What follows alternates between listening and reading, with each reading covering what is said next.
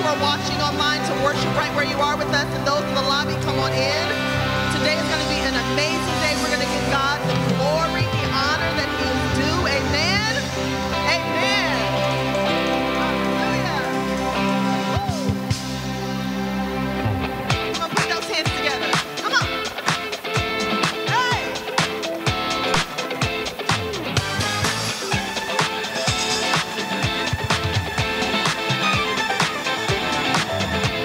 Sing it out. Oh, hallelujah. Oh, hallelujah. Thank you, Jesus.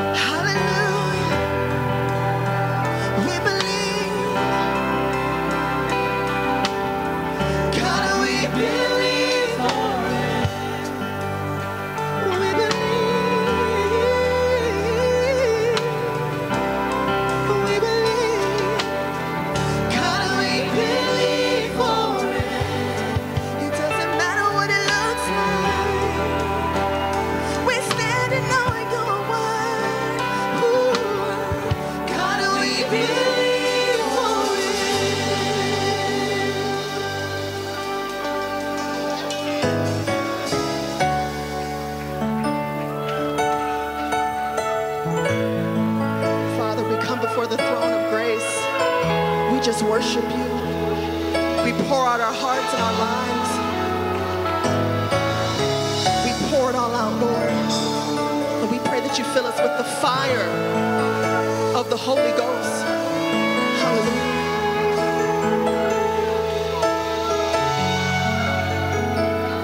You are here, moving in our midst. I worship you. I worship you. You are here, working in this place. I worship you. I worship you. Sing it out. You are here, moving in our midst. We worship you. I worship you. You are here, working in this place. I worship you. I worship you. Waymaker, miracle worker, promise keep, light in the darkness, my God, that is who you are. Waymaker, miracle worker, promise keep, light in the darkness, my God, that is who you are. You are here, touching every heart. I worship you. Yeah, I worship you. You are here, healing every heart. I worship you. Oh, you are here, mending every heart. We worship you. I worship you. Hey, I worship you. You are here, turning lives around. I worship you. I worship. I wanna take some time and call you Waymaker, miracle worker, promise keeper, light in the darkness, my God, that is who you are. Waymaker, miracle worker, promise keeper, light in the darkness, my God, that is who you are. That is who you are. That is who you are. That is who you are. That is who you are. That is who you are.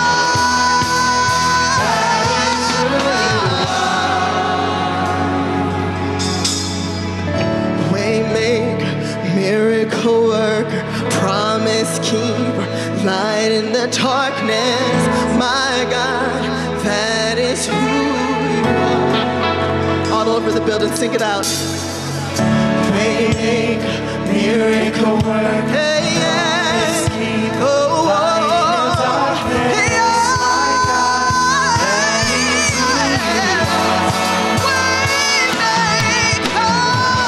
Waymaker, miracle worker, promise keeper, light in the darkness, my God, that is who you are. Waymaker, miracle worker,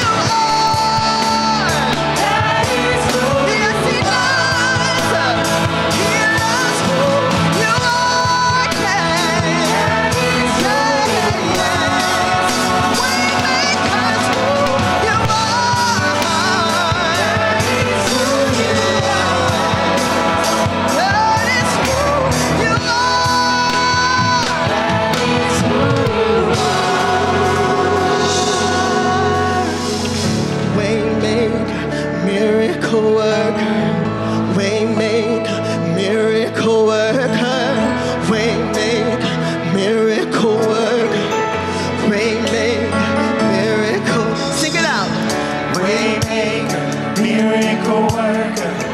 Waymaker, miracle worker. Waymaker, miracle worker. Waymaker, miracle worker. Even when I don't see it, your word. Even when I don't feel it, your word can. You'll never stop working. You'll never stop working. Even when I don't see it, your word. And even when I don't feel it, you'll never stop working. You'll never stop working. Even when I don't see it, you're working.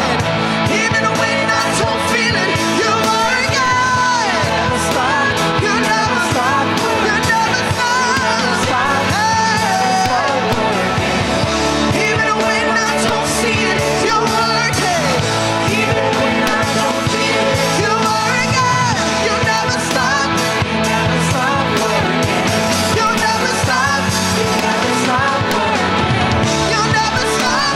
You never stop working. You never stop. You never stop. Hallelujah. You never stop working. Hallelujah. We lift you up, Lord.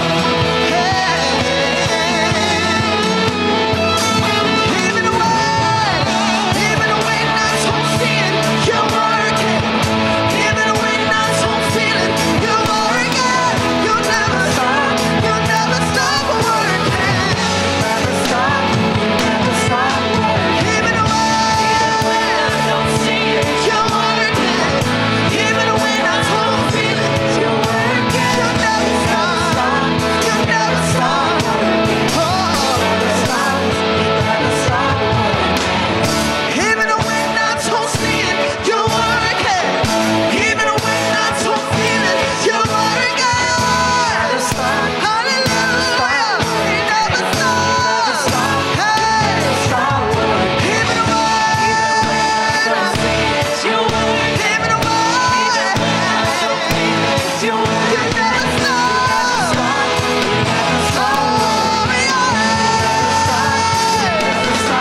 Come on, give them a shout of praise. Hallelujah. He never stops. No, you don't.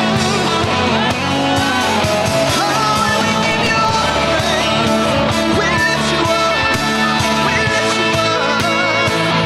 Hey, hallelujah. Hey. We lift you up, Lord. We lift you up, Lord. We lift you up, Lord. We lift you up, Lord. We lift you up, Lord. We lift you up, Lord. We lift you up, Lord. We lift you. Come on, sing it. We lift you up, Lord. We lift you up. We lift you up. We lift you up. We lift you up. We lift you up, Lord. We lift you up, Lord. We lift you up, Lord. Come on, sing it out.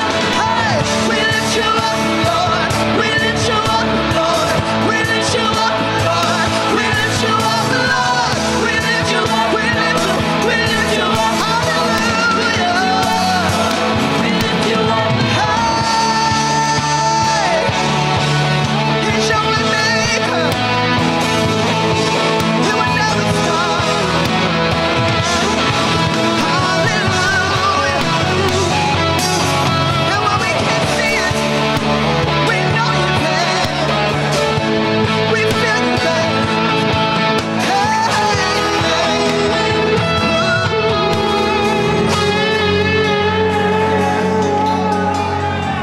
Waymaker, miracle worker, promise keeper, light in the darkness. My God, that is who you are. Come on, lift those hands up. Let's surrender it all. Waymaker, miracle worker, promise keeper, light in the darkness. My God, that is who you are.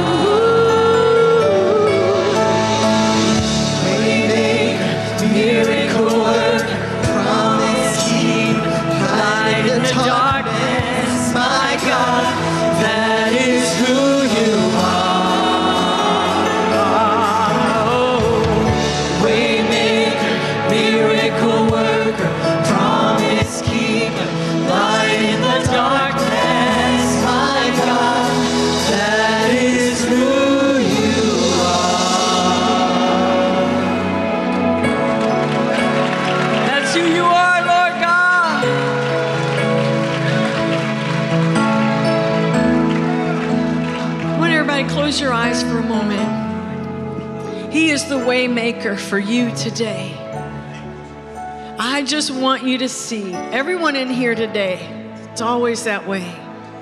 There's something, there's a prayer request you have before the throne of God. And you are waiting on Him, you are believing God. He has made the way.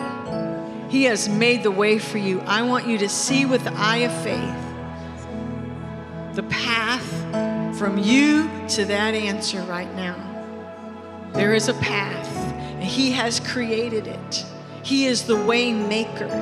He is the promise keeper. That is who He is. And He is that for us today. Each one of us as individuals, He has made the way for us.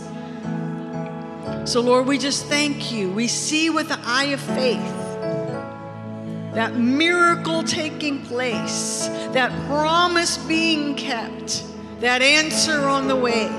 We see it right now in the name of Jesus, and we receive it by faith. Just reach up and just receive it by faith and see yourself walk into that answer. And Lord, we just thank you for doing it in Jesus' name. And if that's your prayer, just say amen. Hallelujah. Hallelujah. He's a way maker. Hallelujah. So good to be in the house of God. So good to be with family, isn't it? Before you're seated, turn and greet one another and welcome each other into the house. Amen.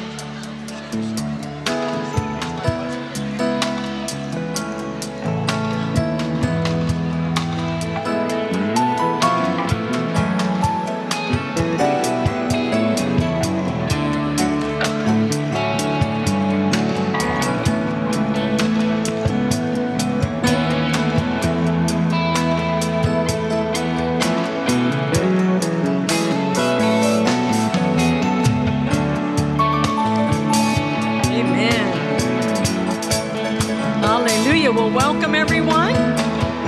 Welcome those watching online. We're glad that you've joined us here today. And I just want to welcome all the guests here today. If this is your first time with us, we would love to know about your visit with us here today. In the seat pocket in front of you, there is a green card that says New Here on it. You can take that out and put your information on there. You can scan that QR code and just put it into your phone. That way we'll know that you are with us here today. But please stop outside the first-time guest tent right after service today. We have a gift we want to give you, and we would love to meet you as well. Amen. I just have a couple of quick announcements. Number one, don't forget to look at your bulletin. There's stuff on there. There is stuff on the front of the bulletin. And all of the regular weekly services is on the back of the bulletin. If you ever wonder what's happening every week at World Harvest, just turn your bulletin over. It's right there.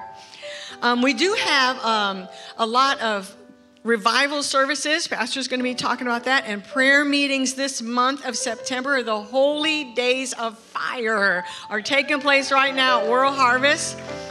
We did change the Pastors 100. It's not this Saturday, the 17th.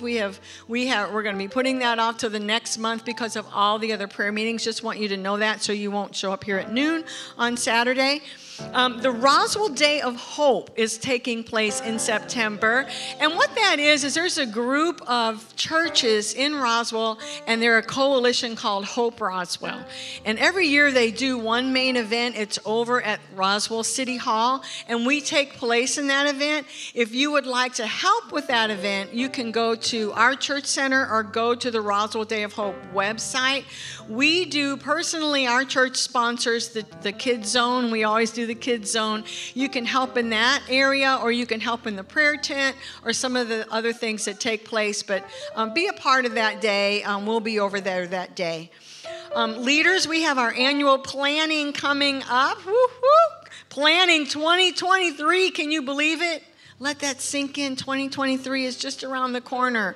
So the last Friday night of this month, we will have our annual planning for leadership. Put that on your calendar. And last but not least, we want you to also reserve the date for the Missions Gala that is coming up. It is one of the most fun events that we do every year. It is kind of our kingpin event for our 2 weeks of missions. You can now go to Church Center and purchase your tickets for that. It is November the 4th. It's a Friday night, and we have a little recap from last year so you can see how much fun it is. Go ahead.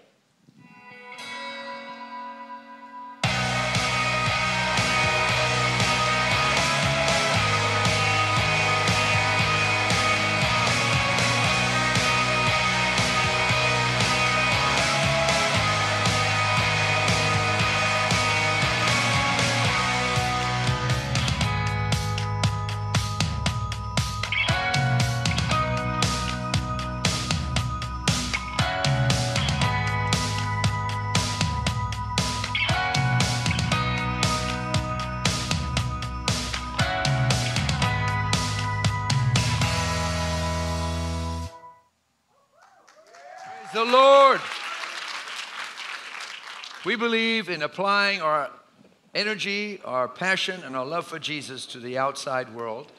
There's one other announcement I need to make on the 17th of September from 10 to 2, downtown with Bishop Michael Kenyon. In the 5 colleges down there, they got Hope, Spelman, Morehouse, Morris Brown, Atlanta. What's the other one? I think one merged, Spelman. But anyway, he has an outreach, and we want to be part of that. Amen. For those who want to go down there. Amen. With Bishop Michael Kenyon. Well, I want to say this. I want to say thank you to all the people that made this last encounter so special. I want to start off with Pastor Willie and Flossie Russell. That really amazing. Both you guys, thank you. I thank God for my wife, Pastor Linda, did much ministry. But the foursome that pulled it together was Grace Hufton, Bonnie Tilley. We had Rochelle Fox and Sarah Kettner. If you're here, and who else?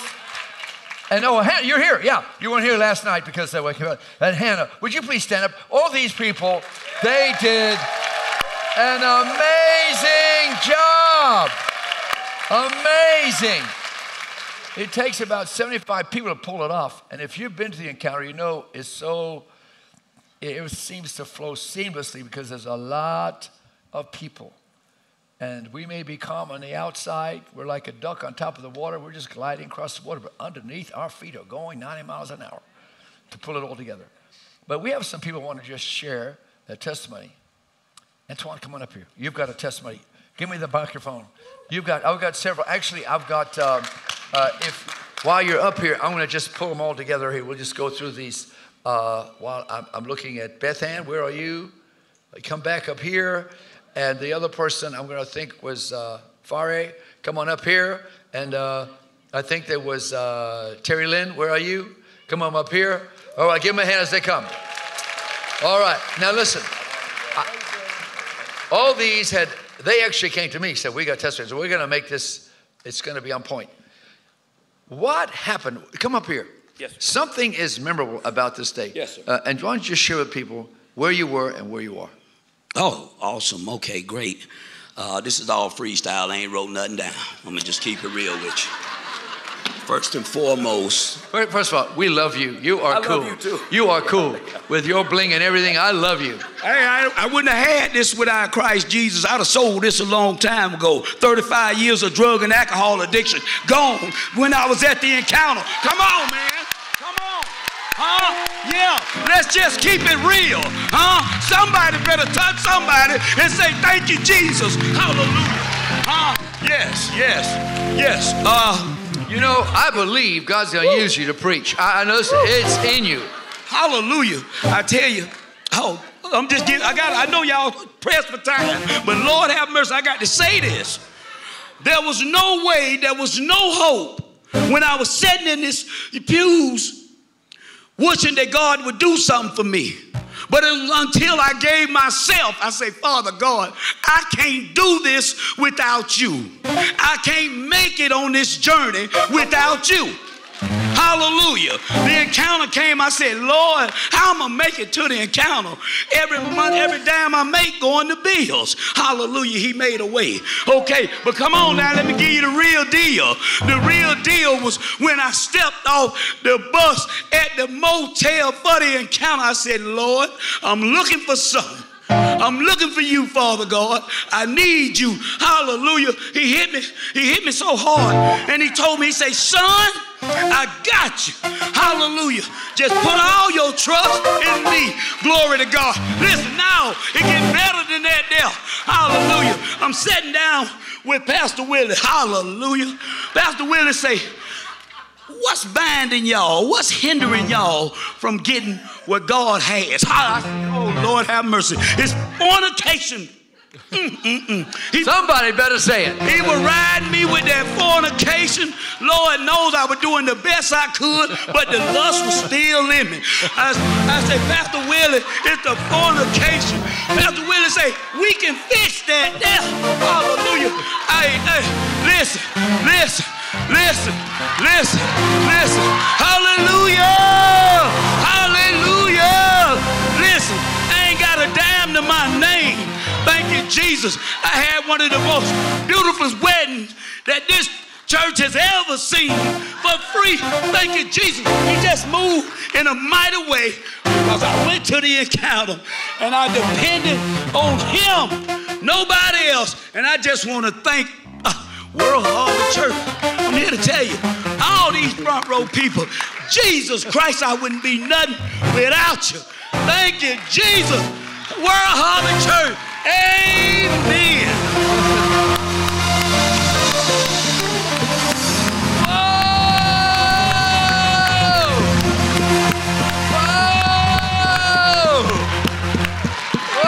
Anniversary today. Oh, thank you so much. Renee Ball, I know you're right around here. I just want to say I love you and thank you for this beautiful year.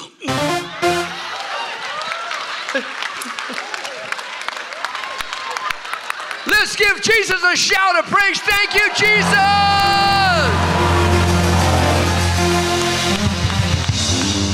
Okay, Fari, come over here. Let's bring the Zimbabwe flavor here. Yes. You went to the encounter. Yes, I did. What happened? Encounter. You know, I looked up the word encounter. Encounter means to meet up, to go, to engage. So what it does, it's like Moses when he went up the mountain and he meets God. You get transformed. And when you're transformed, I tell you, you are never the same. You come down with fire, you get in the fire, you get out with fire. So the next word which God gave me after encounter is confrontation. You see, at the encounter, we are taught that we're getting back what was stolen. That's it. We're getting back what the enemy took from us. We're getting back who we are. We're getting back lost identity. Yes. That's what the encounter is all about. Yes. So the next thing is confrontation. Everything that was stolen, we're getting it back. Woo! You know what? I have watched this man change week after week. But this encounter is going to catapult you to a whole new man of God. Yes, sir. Yes, sir. And you know what? He's from Zimbabwe. I said, we're going back to Zimbabwe with the fire of God in his life, and he's going to touch his people. It's going to happen. Yes, yes. We're so proud of you. Yes, yes. Give him a hand. Praise the Lord. He praise you, Lord. It's wonderful. Okay, Beth Ann, help us. Well, two things. What happened for me at Encounter and what happened to my family while I was away was incredible. So for me, I had left the church. I was saved when I was 12. And I guess I'm just going to be real honest for a second. Because this might help someone. I was on fire for God. And I was running the race. My goal when I was 16 was to go to a Bible college and then go to China to be a missionary. Like the hardest missionary field out there. And I got angry at my pastor for something that had happened. and I started going to a Methodist church instead of the Pentecostal church that I was in my senior year of high school. And everything was good for a while, and then I started dating someone. A Methodist. Yes. This is the part that's kind of hard to say, so y'all bear with me. This is embarrassing. I'm laying myself out, okay? Thank you. I remember sitting in about the 4th row. I was still so committed. I remember sitting there, and I remember praying, and I remember saying to God, God, I know it's wrong, and I know it's against your will and against your word, but I want to have sex with my boyfriend. And when I did that, he said, okay. And slowly but surely, the anointing fell off of my life. I hadn't even done it yet, but I purposed in my heart to disobey what I knew was right. And that is what broke the connection that I had.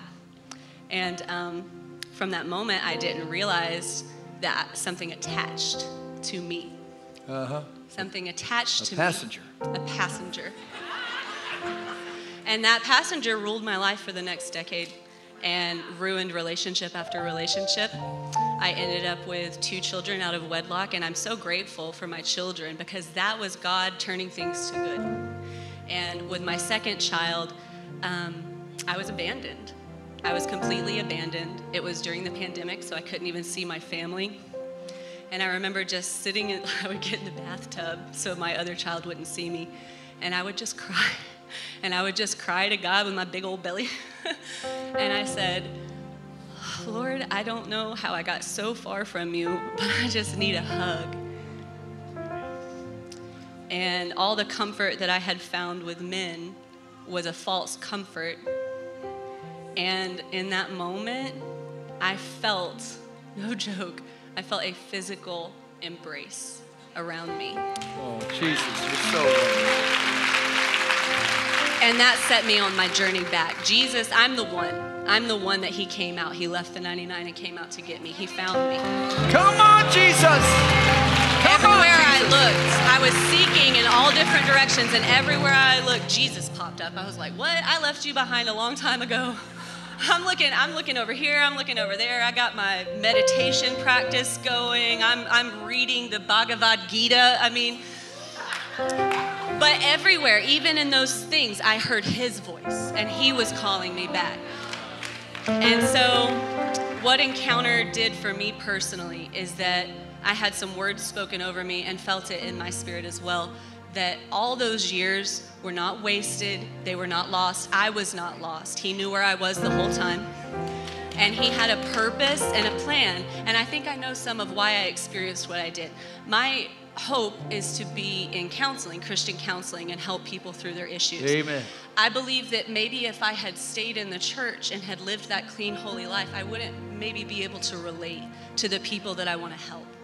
And so all of that tragedy, God turned it to good. Come on. And he was working it that way the whole time. I just didn't realize it. So that's part one of my testimony. Encounter has renewed the fire that I had when I was a child. Thank you, Jesus. And broke demons off of me that I did not know were there. Part two. I won't get into it, but there was a moment when we were asked to think of 3 people that we could witness to about Jesus. Well, when I came back to God, I cut everybody out of my life. So church people and my family is all I know. And I sat there for forever trying to think of somebody, and then it was like, duh, I wrote my siblings down. I'm the oldest of 5. When I first came back to God, I testified in my mother's church that it was her holding space for me and praying for me that brought me back. Yes. And I didn't realize it at the time, but I prophesied that I was the first domino and the rest of them would fall. Come on, Jesus. Come on, Bethan. I did not know how truly I was speaking, because when we wrote those names down, I wrote my siblings down, the exact moment that was occurring, my brother, who's probably the second furthest out, that I was like, how am I even going to talk to him about this? He got saved. Hallelujah!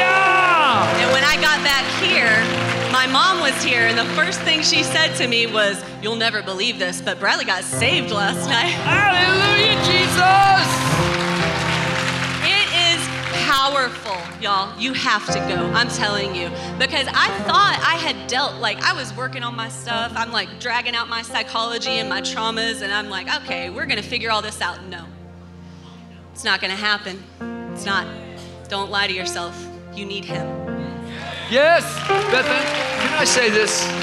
Your testimony blesses me. You know what? There's several reasons. Number one, her honesty is refreshing. Thank you for sharing. But number two, you mom and dads that got kids that are out there, you see what the faithful praying of a mother will do? Here's Beth.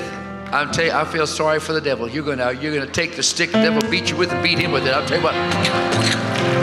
We are so happy for you. We're proud of you. And we want to be a great family. You're going to grow and do mighty things for God. May I say one more thing? When I first started coming to church here, it was kind of hilarious, and I've told some of you this. I thought, I'm a homeschool mom, so I thought, okay, my daughter's really bored. She needs to interact. I guess I'll take her to a church. That way she can know some good people. And I sat in the back, and I was like, I'm just going to sit here and have my little personal journey with Jesus. I don't need to get into the church or anything like that. I can do my little thing right here. But bit by bit, I found myself just suddenly I've signed up for the Bible class. And then all of a sudden I'm on Church Center, or I'm walking up to people like, how can I help? And I was looking at myself like, didn't you just say last week you got this over here on your own? But being drawn into the body, being discipled in this church, you need that. You need it. You may not know that you do, but you need it. Ask for it. Find someone and get this. Amen. Come on, praise the Lord. You're a miracle working God. You got a mic? You're a miracle working God. You're a miracle working God. You're the Alpha and Omega. You're a miracle working God. You're a miracle working God. Okay, okay, go ahead. You're the Alpha and Omega. You're a miracle working God. Now listen, they say I have the wrong key, but I enjoy myself. Listen, come here.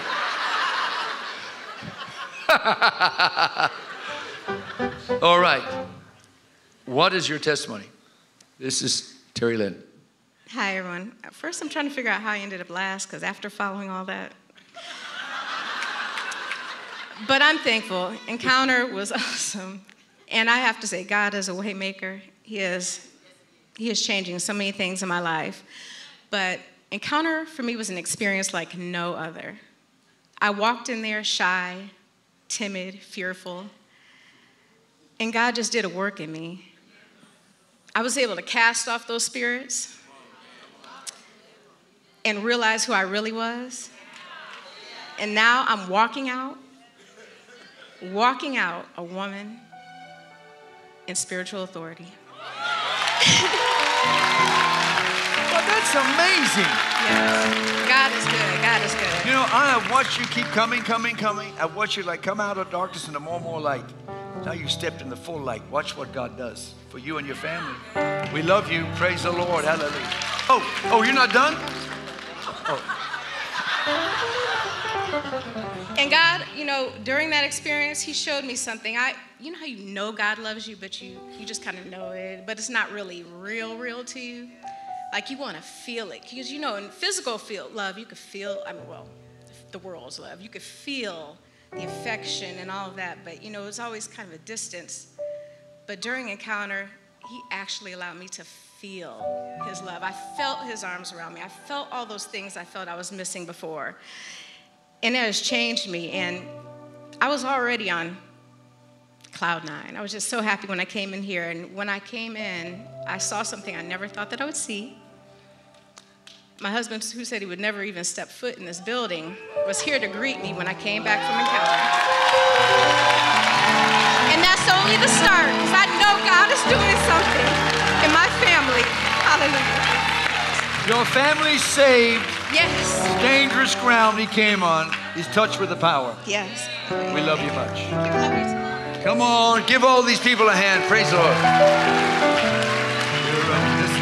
Okay, sing it. Hallelujah. Grace.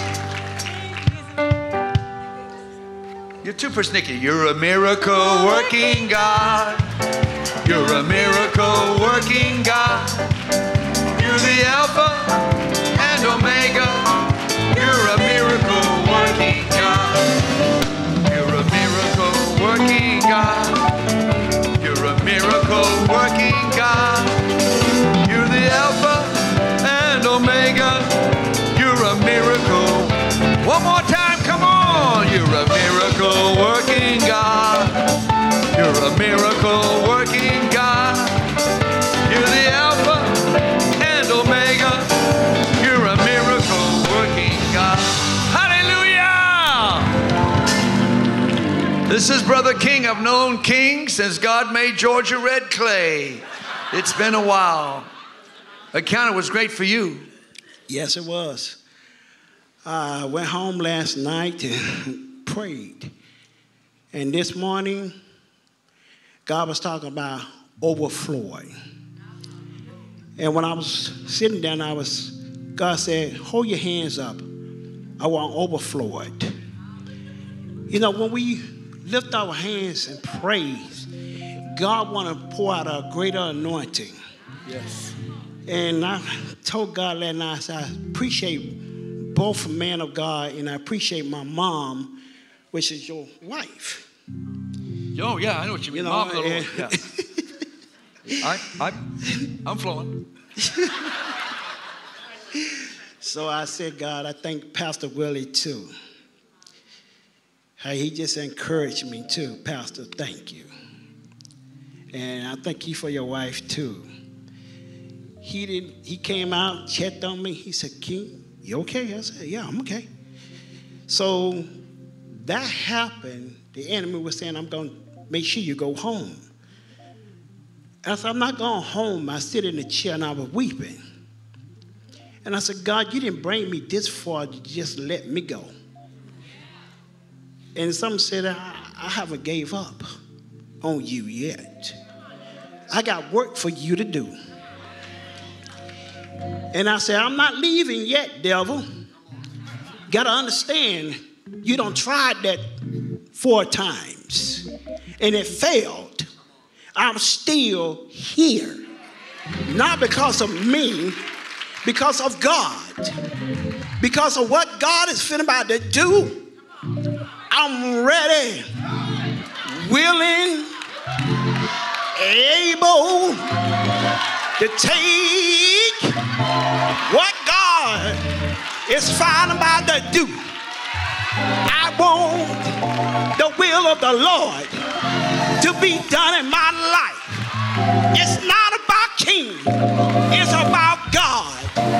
When you get to know God, when you really get to know God, when you drop on your knees, I don't care who leaves you, you better know God. That's one thing about it. I said, God, I want to get to know you. I ain't finna lead the same no more. I didn't come to the encounter to be the same. I want to lead different than I ever been before. God, you got to fill me up. I said, I ain't leaving this place. Pastor, got to pray for me. I'm not giving up yet because God got a plan. And you better get in that plan of God. Get closer to God. Because this ain't no playing time no more. We are in a war. Like Pastor been saying for a long time. We are called warriors of God kingdom. I am a warrior. And I told my wife, things don't change for me. I'm not the same man that I just came from the encounter with God. I walked in there with a brand new attitude. And I went to pray and I said, TV, bye-bye. Bye-bye Facebook. Bye-bye social media. I got to spend more time on my knees praying, praying, praying. Yeah.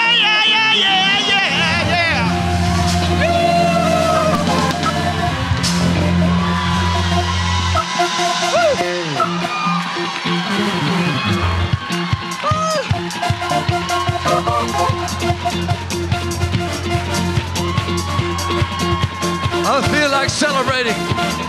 That's some powerful testimony. Come on, Greg. I feel like praising him. I feel like praising him. I feel like praising him. Oh, the Lord has been so good to me. Oh, yeah. I feel like praising him. Come on. I feel like praising him. I feel like praising him. Oh, the Lord has been so good to me. I feel like praising him. I feel like clapping my hands. I feel like clapping my hands. I feel like clapping my hands. Oh, the Lord has been so good to me. I feel like clapping my hands. I feel like jumping for joy. I feel like jumping for joy. I feel like jumping for joy. Oh, the Lord has been so good to me. I feel like jumping for joy. I feel like doing my dance. I feel like doing my dance. I feel like doing my dance. Oh, the Lord has been so good to me. I feel like doing my dance. I feel like praising him. I feel like praising him. Come on, lift your hands up. I feel like praising him. Oh, the Lord has been so good to me. I feel like praising. Oh yeah. I feel like praising him. I feel like praising him. I feel like praising him. I feel like praising him. I feel like praising him. Oh, the Lord has been so good to me. I feel like praising him. All right. Woo! Hallelujah. Well, hallelujah. You know what? You're a preacher man. You are a preacher man. You remember, you can sit down if you can. We got a little surprise because I want to show you, I want to take you back to a Wednesday sermon. And I was preaching on faith. Remember that? Yes. Roll that thing.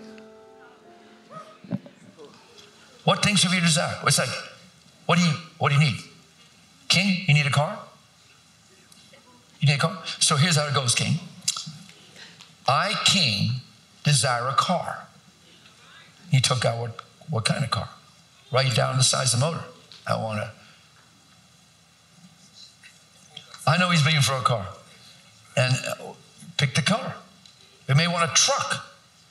Maybe you need a truck so you can work stuff. Move people, get some money using a truck, amen? But I, King, I desire a truck. But get this. What things do I desire when I pray? So Lord, and I'll get this. Don't make it 100 times prayer. One time. Father, I'm asking for a truck in Jesus' name. I'll tell you, this is going to work. Do you want a truck?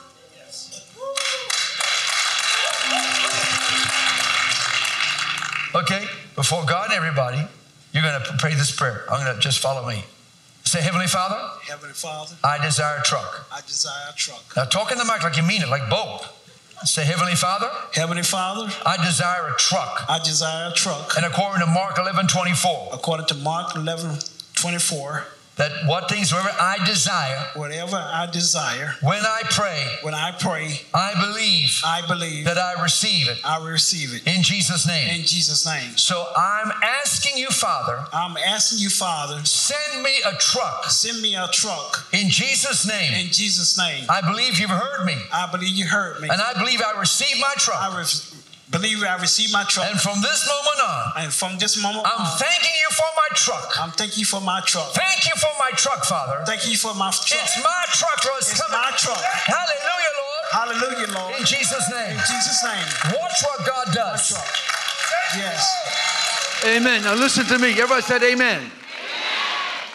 Now he came to me week after week with, he's not fully employed yet. So here's money, hundreds of dollars. This is sowing for the kingdom of God. I'm sowing. Every week he'd come, I'm sowing. And he said, I have a truck. I have a truck. I'm going, Lord, make this work. I have a truck.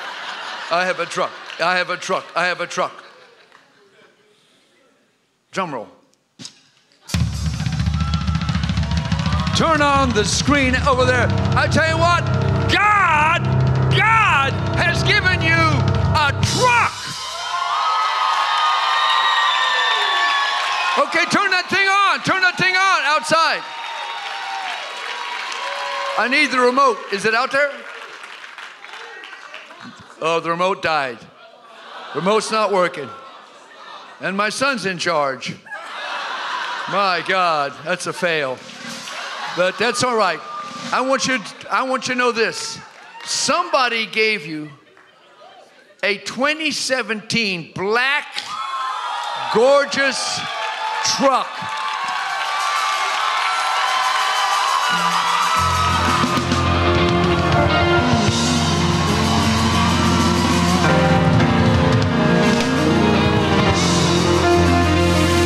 And guess what? We have the title. You can sign it and it's yours. You can have it. Now, brother, that's amazing. About 6-8 weeks ago, you were confessing for a truck right there. That's the zone right there. If you want a truck, get right there. But what happens is God speaks to people.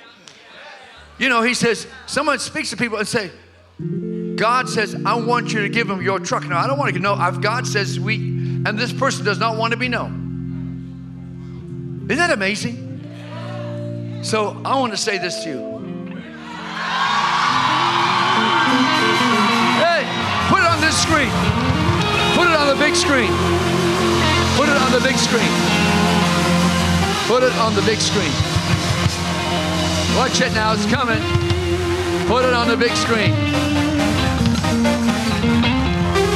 Come on, guys, you can do it. You can do it. We will wait till you get it figured out. There it is. Look at that truck. Man, oh man, oh man.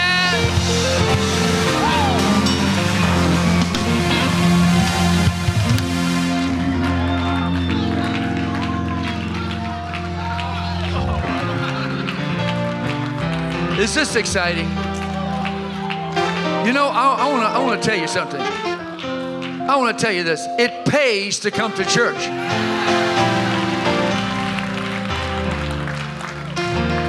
Lord, let this truck be useful for business, for transportation, and may this preacher be loosed to preach the gospel of Jesus Christ.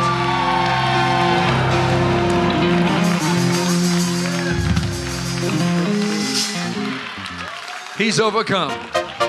He's overcome. He's overcome. He's overcome. Oh, my, my, my. Well, you know what? You know what? It's just the beginning. Get ready. Let me help you to the stairs. Oh, give one more shout to the Lord.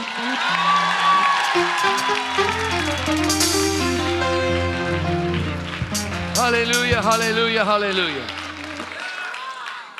Well, someone said, I thought we were supposed to have a sermon, all this stuff. Listen, this is church. This is church. This is people being changed by the power of God. And the Bible says, don't get jealous.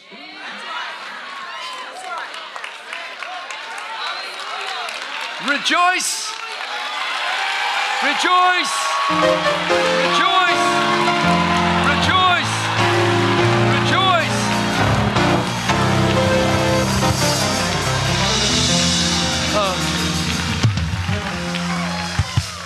Oscar, Pastor Oscar, take him out there and show him his truck. Show him his truck.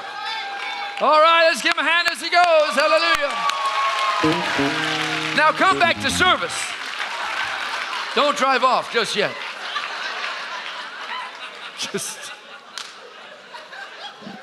That is so fun. That is a nice truck. That ain't no junker.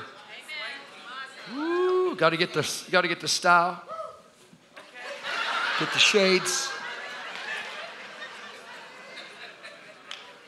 I have a dear friend in Africa, and I love Africa. His name is Pastor Robert Kayenja. I've known him since 1990. 3. He's one of the leading pastors in the African continent. He knows like half of the presidents of the countries in Africa. And he has the biggest church building in East Africa. And he has like 1,500 churches. He's huge. He has a service every day. This is the 7th year. Service every day. A short service is 6 hours. A long is 12. I've been there many, many times. Oh, there he is in shock. He's still crying. He's still crying.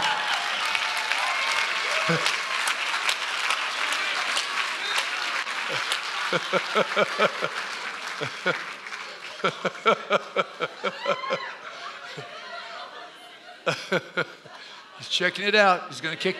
He's going to.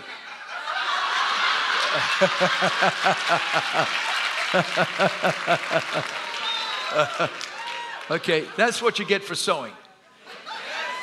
I tell you, that guy sowed hundreds. I mean, God moves on people. You say, well, I don't want a truck, I want a Mercedes. Well, start sowing thousands. Amen.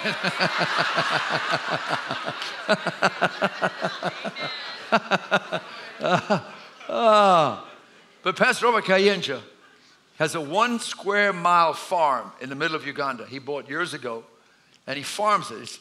He's cutting back. It was a virgin farm, and he produces all kinds of produce. But in northeast Uganda, also bordering southeast Sudan, there's like a famine going on. And I've been seeing it come week after week. It's been several months now. But I felt really impressed that we should do something about it, because literally people are starving to death. And I was on a plane back from Zambia. I talked to a World Vision executive. And he explained to me how it works. World Vision is the largest Christian organization in the country. It's like over $500 million a year. But they'll find needs, and then they'll find sponsors, and they marry them for 2, 3, 4, 5 years. That's how it works. So I said, I'm going to marry you with this, because he wasn't very much aware. But Pastor Robert, let's go listen to what he has to say. Hello, my fellow countrymen. Ladies and gentlemen, my name is Robert Kayanja. Probably by now you are aware, or you might have heard about shortages of food and starvation and failed crops. For us, it has hit us in the area of Karamoja. So sisters and brothers there are reduced to eating leaves, some of them. Thanks to the government and good Samaritans like you, we've been responding positively, but the need is massive. They need all kinds of help and all kinds of food. And donate as much as you can to save our brothers and sisters who are going through the tough times right now in Karamoja. Not only food substance is needed, but beds and mattresses and all kinds of stuff. We can't wait anymore. Saints, I want to really assure you, the situation in Karamoja is not good at all. We need to help Karamoja. Karamoja needs help. I told you the other day, feeding has never been the work of government. It's the work of the church. Jesus clearly talked about to Simon Peter, he said, feed my flock, when he rose from the dead. Jesus, we thank you. As these your servants are traveling, you give them safety, and the whole team as they are going, be with them, strengthen them, and protect them in Jesus' mighty name. Amen and amen and amen. Amen. Praise the Lord. Those sacks you see, he's actually formed his own, that's raised, ground up, put in these sacks, and he's got sunflower seeds, all kind of nuts. He puts it all together. He puts a mixture which is fully sustainable, just that bag alone. And they're literally, I spared you the worst pictures. And I'm not one, I know America gets a lot of pictures of starving people. I understand that, but I'm not. This is someone I know. He was very legit. And he's doing it now for weeks and weeks. And this came this week. He said, anybody, you can do anything. And I'm like a person like, I was in South Africa and I bought something at the tourist thing for my wife and kids. And then I went by this little kind of, it's not a mission house per se, I'm sure you've seen it in Joburg. It's stopping mosquitoes from hurting kids. Because I have a cousin who's a doctor. She's been in Uganda for 20 years. She sees 20,000 kids a year. and she has a staff of 12. She funds the whole thing herself. And I personally have been there and seen what these little insects do to people and how they hurt the little ones, big time, deform them, kill them. And so I remember when she was talking about it, I've seen this lady, I felt, I got to match or more. What I just bought, I got to match it more than what I just paid. You know what I'm saying? It's only right. And so when I see all this going on, and I'm connected to Pastor Robert, so I'm no longer blind to what's going on. I know what's going on. It's also affected northwest Kenya. Or I've heard some of that today. But we're going to do something. So the missions today goes to Pastor Robert. Whatever comes in today, we're going to give to him. And I want to call him up. I said, we were touched, we saw, and we're going to help. We did it with Uganda, Ukraine. Ukraine, we gave a lot of money to Ukraine. And we helped them. And so this is a need. And we have a lot of missions projects we could call out. We got tons of stuff going on. But I felt led in my heart to do this. So what is this? We're taking the offering? No. Yes, we are. But we're going to do it combined. Tithes and offerings. Let your offering go to missions. This is a mission Sunday. Once a month we have a mission Sunday. On purpose we give to the things of God. Now if you already pledged money, which is great, we thank God. We'll apportion that towards Uganda if you're on a monthly pledge.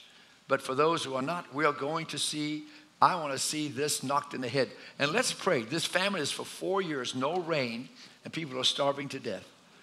I'm believing God to be broken. We can put our faith together. Are you with me? Yes. Let's pray. Father, we do pray for Uganda. We do pray for Pastor Robert. We pray for that northeast sector of Uganda, as well as southeast Sudan, southern Sudan. We believe in Jesus' name. We curse that drought. We command it to be broken. We command the heavens to open. And Lord, we are calling forth the food and all the supplies necessary to sustain it. And Lord, let the gospel be preached, because I know Pastor Robert, the gospel shall be preached, the healing power shall be released, and there'll be restoration where there's been devastation in Jesus' mighty name. If you agree with that, say amen. Amen. So now we're going to receive our tithes and offerings. We're going to give it unto the Lord. Lord bless you as you give. You can give online through the mobile giving app, or you come forward with your physical tithe, or both, in Jesus' name.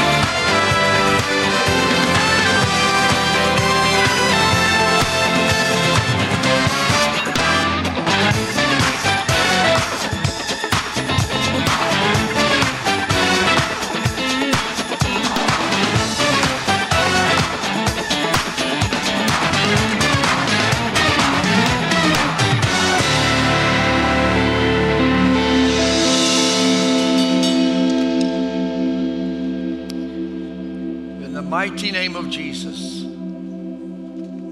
The seed you sow today really never goes away. It goes into your life up ahead. The seed that leaves my hand. What's the rest of that, honey? The seed that leaves my hand really never leaves my life. God will bless it, like he said. Mike Murdoch song. Hallelujah. Hey, Jack. Hey, Brother Chris. Your wife is at the encounter. Yes, sir. She was touched with the power of God. Lord, we thank you for Chris, that he's agile. He can run up and down the stairs.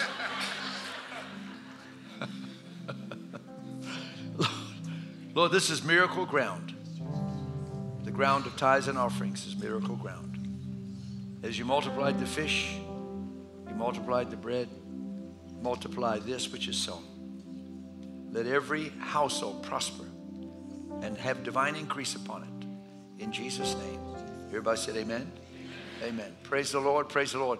I wish I could get everybody's testimony, but we'll get it in due time for the encounter. There's so many things. I just see Kim Owens just came back from Raleigh. She was up there with the team. And when we were in Raleigh about a year ago, they saw a street reach truck. And so we make a long story short, they now have their own street reach truck, and they launched their own street reach this weekend. Give Kim a hand. We appreciate you, Kim. I'm sure it was exciting. You know, I got to thinking about it. You remember Prophet Dick Mills stood up here and he said, this church will have would affect 5 states around it. And that is literally what's happened. The states around us we're affecting through crusades, revivals, street reach, outreaches. It's just a fun thing to watch the Word of God come to pass. Let's go to Matthew 3, 11 through 12. And I want to talk today about days of holy fire. And it's all about the fire. Say, it's all about the fire. And I want to just read and ask God to make it fresh and alive to us. In Matthew 11, we're going to begin reading. It says, I indeed baptize you with water unto repentance. But he who is coming after me is mightier than I, whose sandals I'm not worthy to carry. He will baptize you with the Holy Spirit and fire. Everybody say fire. Fire. Say fire real loud. Fire. Fire. Yes. Feel it right there. His winnowing fan is in his hand, and he will thoroughly clean out his threshing floor and gather his wheat into the barn. But he'll burn up the chaff with unquenchable fire. Father, I pray right now in Jesus' mighty name that by the power of the Holy Spirit, your fire would fall on this congregation. Even as the word is preached, let the fire fall. Lord, let the fire be on the word, be on the teaching, be on the vessel, be on me, be on the vessel's hearing. Let fire fall in Jesus' name. Let the power of God be made manifest. And let us enter into these days with an open heart. And may you do a work of transformation in the name of Jesus. Amen. John the Baptist baptized people in water. John the Baptist was the first Baptist. He baptized his people in the cool waters of Jordan. Jesus came with a different baptism. He baptizes people in the river of liquid fire. One, you're immersed in water. The second, you're immersed in fire. Not just any fire, holy fire. Spiritual fire. Hallelujah. But this gospel of the Lord Jesus Christ is an incendiary gospel. What does that mean? It causes fires. I mean, there's something about the preaching of Jesus that you're either for him or against him. You know how Jesus, I tell you, it's a dividing line. And in the workplace, you start preaching about Jesus. If they don't have the Holy Ghost in them, they'll try to shut you up. I just shared last week, I was in a plane to Zambia, and I just mentioned Jesus. One sentence, and there was the plane got tore up. We had stewardesses running around. I was asked to leave. Oh yeah, I'm going to leave. Where am I going to go? The plane's in the air. You need to change seats. I'm not changing my seat. Just because you guys are Fruit Loops, don't make me a Fruit Loop. I said, you said one word about heaven. Where will you go? I said, if this plane was to crash and end up in a ball of fire, where would you go? I remember I was in the back of a plane with my wife. Remember this, honey? And it was a very rocky ride. And I was sharing with this person about God and about heaven and about if this plane were to crash and Jesus helped me out. I'd no sooner said that than this plane, now I've ridden thousands of planes, but this plane went on a ride. You remember that? We dropped like 50 feet. Whoa, everyone flying, boom. And then it went flat, boom. Then up, boom. Absolute silence on the plane. No one's saying a thing. I'm serious. Boom! Whoa, like this. And so we got quiet. So I just carried on where I was. So like I was saying. And I just stalled. The people in front of me, 2 rows, the ones on the left, they all turn around. Tell us, I'm serious. What's the answer? I am not kidding. Tell us. It was such a great scenario. Ladies and gentlemen, let me share how you go to heaven. I mean, it was the greatest thing. I got to share the gospel. But let me say something. Jesus will shake up the place wherever he goes. Let me say something. If Jesus touches you, then his fire will be on your life. But I don't have any fire because you've never really been touched. Religion. People get their degrees. Nothing wrong with a degree. My dad had all kinds of degrees. My dad would read his Bible in Greek. But degrees don't make it. So we have people, they talk out of their head.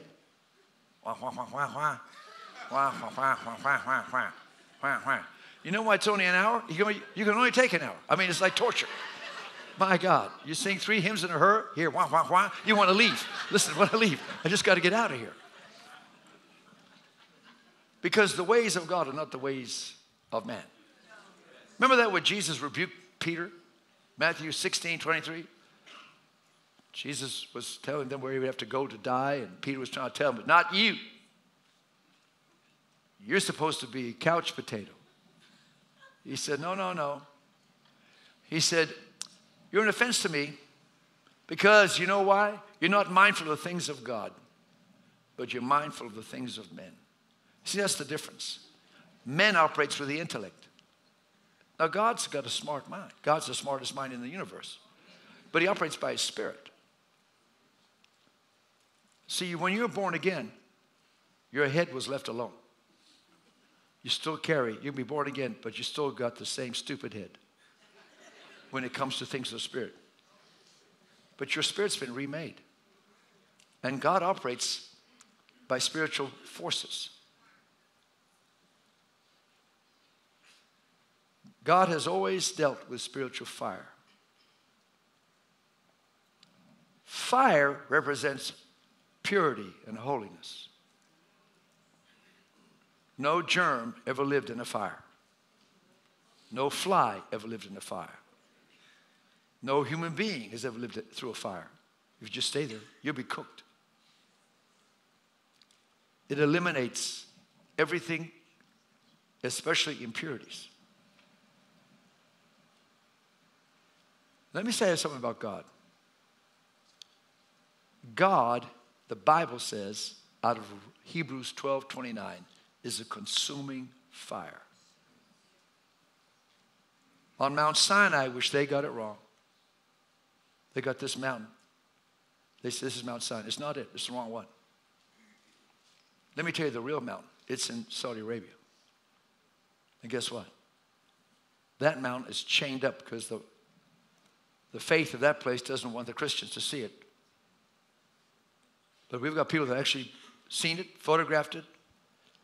It's nothing but molten rock. Just charred the whole thing. Where'd that come from? The Bible tells what happened.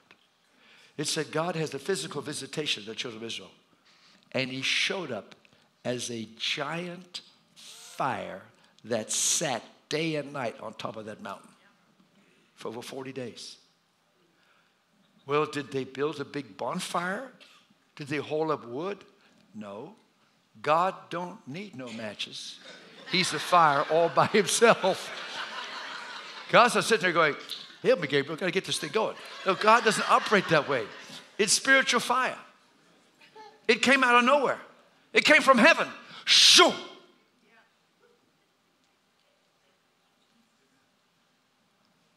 That fire was so holy, he said, don't get near this fire. You get anywhere near this fire, you'll die. But we see the Bible full of this fire. We see Moses made the first sacrifice on the altar in front of the tabernacle, which he was instructed by God to create. When he made the first the sacrifice, he stood back, and here's what the word said. Fire came out of heaven, and fell on that sacrifice and burned it up. And then God told them, don't ever let this fire go out. You stoke this fire. It's a word from God. The fire he gives you, you got to maintain it. You've got to stoke it. Now watch this. The second one was we have Elijah in the time of the judges. Mount Carmel. In 1 Kings 18, I believe it's 24. He said, our God is the God that answers by fire. When he called on God, the fire, again, fell right out of heaven, right on that altar. Consumed the sacrifice. You go a little further down the line, there's King David. King David had committed a sin. He numbered the people of Israel. There are over 1 million people strong. Why was it a sin? Because now he couldn't lean on the arm of the flesh. He had one of the biggest armies in the whole region. That displeased God. So he gave him a choice, and he chose 3 days of plague that would wipe out Israel. 75,000 people died because of that plague. And the plague was still rampant. And the angel with the sword who was going to take out Jerusalem, God said, run to Onan's threshing floor, build an altar, and offer a sacrifice. He built the altar. He put the sacrifice. And again, it says in the word, fire came out of heaven and fell on that sacrifice. Then we go to Solomon. Solomon came along. And Solomon, at the end of constructing the whole temple, put the altar, he put all the sacrifices, and when as soon as he had finished that, fire came out of heaven, consumed the sacrifice. There's something common about the fire. It needs a sacrifice. Let me just say to you, people want the fire, but they don't want to change. They don't leave anything on the altar. You know what? God wants everything on the altar. Give him a reason for the fire to fall. It falls on a sacrifice. You know, people look at Daniel DeToy. I just got on his Facebook, no, on the Instagram, on WhatsApp. He had shots of his church that he's in right now. One of the largest churches in South Africa. For a week. He's 23. Place is packed. He just came from Zambia. We got the stats. 98,000 souls saved in 4 days. You know, let me say this. I want to say this. Because I was raised in Africa as a missionary's kid. We've never seen these kind of harvests. These harvests, David Livingstone, when he went through Malawi, he was in Blantyre. He said, we operate by the light we see. We sow tears. Very few come to Christ. But he says, we'll have others come after us. And from the work that we began and the tears that we've sowed, they'll reap the greater harvest. So I'm very much aware when we're looking at those massive crowds and 98,000, people have gone before. Paid the way, sowed the seed, so we could have that happen. But the point about Daniel DeToy is this. There's a lot of things people don't know about him, which I won't disclose everything.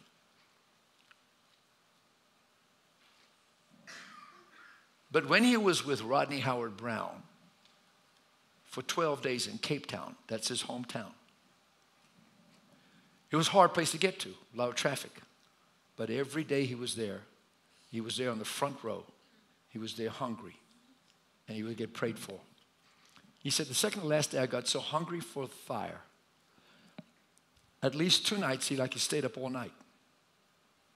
He said, God, I want the fire. I want the fire, that I can shake the nations. Because let me tell you something. Until you catch fire, you'll never set your world on fire. You must catch the fire. And I won't go through the details, but he had a visitation. The tangible fire of God invaded his life.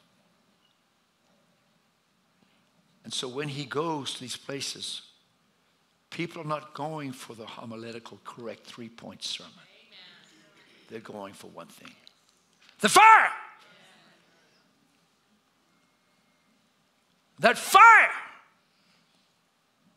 brought miracles after miracles. Anyone that went there, you can't go back. When you're seeing twisted girls all in a knot and they all untwist and stand and run, you're forever changed. When you see people that are born blind all their life and their eyes pop up, you're forever changed. When you see cripples that the most spectacular miracles in front of your eyes. What brought that about? Fire!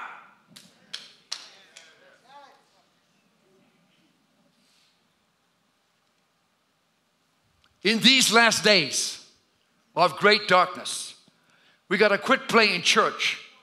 Understand. Listen to me well. The greatest sacrifice the world has ever seen has been Jesus Christ when he laid on that cross. And let me tell you what happened 50 days after that.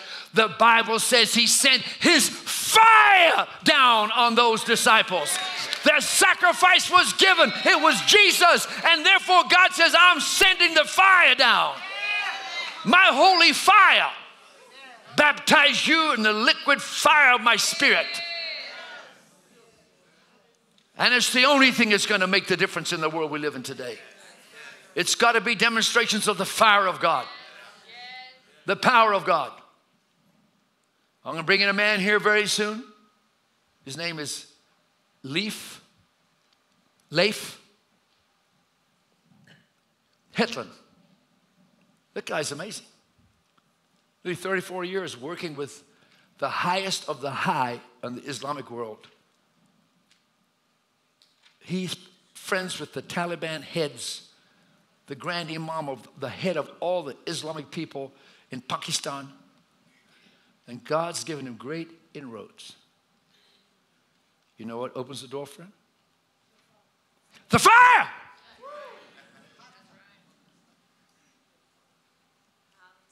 He said, I'll get with the head imam. And all of a sudden, poof, he sits with the glory. He starts shaking. He says, what is this? It's the power of God. They bring their children, broken, sick. Fire! Poof, instantly healed. That's how he got to the top. Everywhere on the line, he just got healing, healing, healing, healing.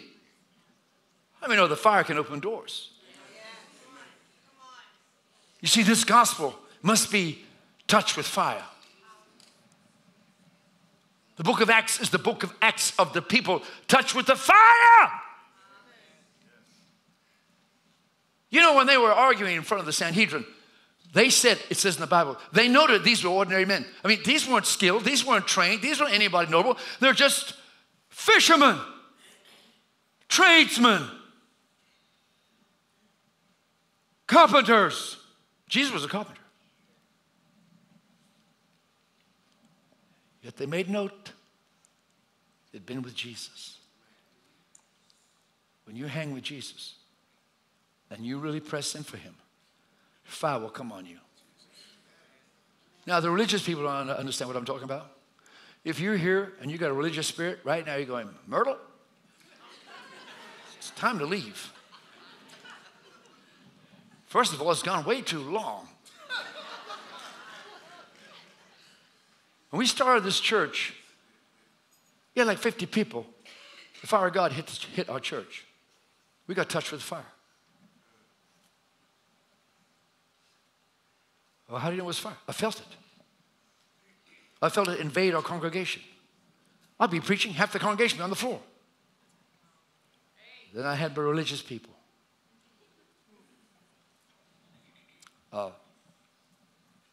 We don't approve of this. Approve of what? Why are these people on the floor? Because they can't stand up. He said, well, we've never seen this before. I don't think this is proper. I said, don't you sense it? The power of God. We're leaving. I said, don't let the door hit you. Where the good Lord split you. Just bye. But I'm not shutting down. Another would leave. Another would leave. I said, you know what? I didn't ask this job anyway. Everybody leave. I'll just go something else. I mean, I didn't want this job. He told me to do this job, but I'm not backing off the fire. I'm not backing off. When I hit mother load, you know, you can be normal like someone else. You can just see, oh, you're dressed in a suit. You seem normal. It's like you get two copper wires. They look the same. One's got 440, the other's got nothing. You look at those wires, you say, I don't see the difference. It's like human beings. I don't see the difference. Until you touch the wire. Then you feel the difference. Until you touch the wire. And when you get touched with the fire, if someone touches you, they're going to be touched. You understand that? They're going to be touched. It's like the tangible presence of the Holy God. See, Jesus is not always meek and mild like you think he is. That's your version from kindergarten, from denominational. People put plastic Jesus on their dashboards. Remember that? I don't care if it rains or freezes as long as I got my plastic Jesus. Are you serious? That's like a charm. In the book of Revelation, chapter 1, verse 14, it describes Jesus. John saw Jesus. He said his hair was glowing with white. His face was white. I mean, like, not this white. I mean, super white. Because I believe Jesus is from Middle East, so he has color. Amen. So don't, whatever. And it says his eyes were like flames of fire. Now, let me tell you what. I've seen my wife's eyes. Someone gets upset, you know, say you're talking, so you look over, ooh. You know what does anybody know what I'm talking about? You know, whoa, back away from the door. Leave the room. But what happens is, because what you're seeing there, now it may not be righteous, but you see that fire. You know something's about to happen. You know what I'm talking about? But Jesus is a righteous Jesus. Jesus, fire. You know what fire represents? It translates to passion or zeal. Zeal is strong energy, strong enthusiasm for a pursuit after a cause. Passion is that energy, that fire, that is like this drive in you to see this thing happen. Zeal. Jesus, the Bible said in that same passage of Revelations 1, it said his countenance was brighter than the full strength of the sun. You ever try to look in the sun? Don't do it. The sun is bright. What is he saying? The God we serve, he has to express it in a way that we understand. But he is fire. He is holy. He is pure. If there's one attribute of God that's lauded more than any other, is the fact that he's holy. He has 4 creatures around him saying constantly all the time, and it's not to remind him. It's because that's who he is. Holy, holy, holy is the Lord God of hosts. Holy. But he's a fire.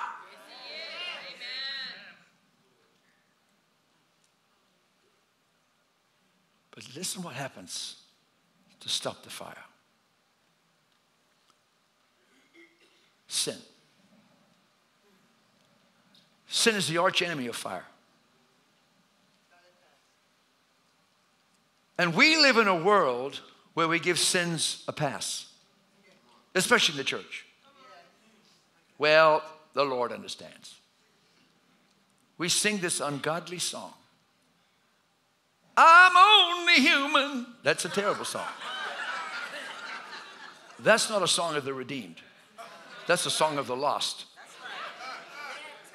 It's the truth. Let's look at Jesus' life. We look at Jesus, John 2, 14 through 17. He came into Jerusalem. He came into the temple. You know the story. He saw the money changers. He saw those who sold birds and animals that they were needed to be slaughtered. And it ticked him off because they shouldn't have been there. The Bible says he made a whip. What do you do with a whip? You beat people. I've not made a whip yet. He made a whip. He turned over the money changers. Can you imagine the racket hidden on that stone floor? Can you imagine the squawks? He's kicking over everything. He's making, here's what he's doing. He's driving out the evil from the house of God. He didn't say, well, you know, whatever. No, he said, something's got to be done with this. I'm not sitting here doing this. And in verse 17, the disciples actually quoted, or remember from Psalm 69:9, the zeal for my house, for your house, has eaten me up. I mean, it's the zeal. I'm consumed with making it right. And I'm going to do something about it. And that's where we need to treat sin. We treat strife. We treat backbiting, gossip. We treat, I want to get into this. We treat sexual, we don't say fornication anymore. That's why I love that, the testimony. And tell, I'm a fornicator. At least someone finally admits it. But we have stuff going on. That's not right. Jesus, I'll tell you what, great fire is coming to the church, but he's going to judge it. I listened to the prophet of God, Ted Shulsworth, and he said, I saw in a vision a row of some of the leading pastors internationally. And Jesus told him, I'm judging them. He said, I saw them. I could see their face. There was one, there was two. I could see, but I'm not telling you who they are, but I know what they do. And I'm judging that one because he's homosexual. You don't want to know what I know. I'm judging this one because his life's not straight sexually. I'm judging this one because of money. You don't think Jesus is the head of the church? He is the head. And he can take care of business. Ask Ananias and Sapphira. But we're stepping into the days of the fire of God. You get out of line because God cannot have the pollution in the house. And we get a pass. We need to have the same attitude that Jesus did against sin. It says it in Hebrews 1:8-9. It says that he will rule with a scepter of righteousness. That is symbolic of your authority. But let me explain something to you. The only way you rule the demons in your life, you must live a righteous life. Well, no, I'm forgiven by the Lord and his righteousness, my righteousness. This is true. But if you don't preach the balance of the word, it'll get distorted. Yes, you're the righteousness of God in Jesus Christ, but he fully expects you to take the power and the grace he gave you to put the flesh on the cross and take it out every day. He expects you to eventually, maybe not do it overnight, but he wants that anger problem out. He wants that lust problem out. He wants, listen to me, you got to understand, Jesus put it this way, he who commits sin is a slave of sin, period, full stop. Christian, non-Christian. John 8:24. But then the next verse we never preach. John 8:25. If you're going to just keep on being a slave, don't think that you're going to inherit the family. Meaning that get your junk together. You cannot live any way you want to as a Christian and expect you're going to make heaven. It won't happen. I have to tell you the truth. Many people in pulpits in America totally lie. They lie.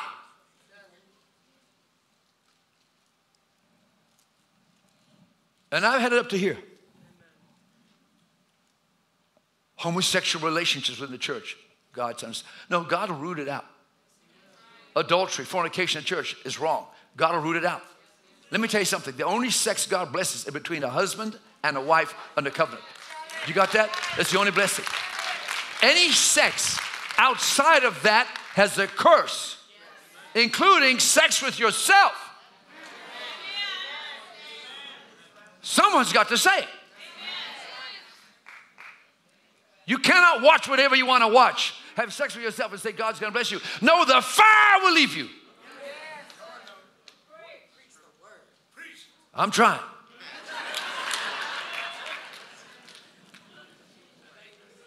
I have to be so blunt because I come up to thinking people can figure this. No, they can't figure a thing out. They'll take whatever gap you give them, if you don't mind if I do. Romans chapter, you still with me? Don't go home now. First, people get up and leave. I love it when people get up and leave. Oh, I'm preaching the word now. It's not to pet you. It's to slap you in reality. Wake up. Wake up again. But this is good for you. Romans 12. Has everybody found it yet? You beat me. Let's go to Romans, Romans 13. Let's go to verse 11. Just exposit a little bit here. And say, and do this, knowing that the time that now is high time, meaning that Jesus is coming sooner. If he wrote this 2,000 years ago, how much sooner is it today? To wake out of sleep, for now our salvation is nearer than when we first believed. The night is far spent, the day is at hand. Therefore, now get these words, let us cast off the works of darkness and let us put on the armor of light. Let us walk properly as in the day, not in revelry and drunkenness. Now look up here a minute.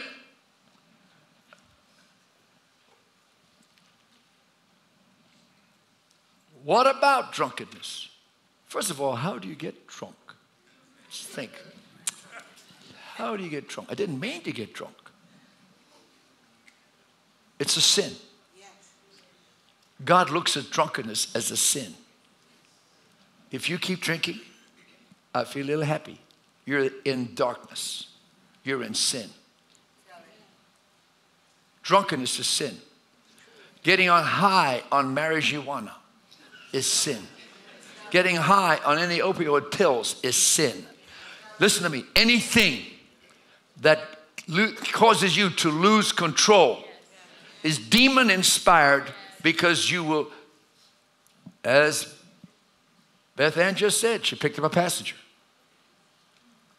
You get drunk, you'll pick up passengers. Let me say this to you. We have Celebrate Recovery for 10 years. People getting off all kinds of addictions, mainly alcohol. The thing about alcoholism is this. It's very deceptive. I'm just a social drinker. Let me test you. Don't touch one drop of alcohol for 2 years.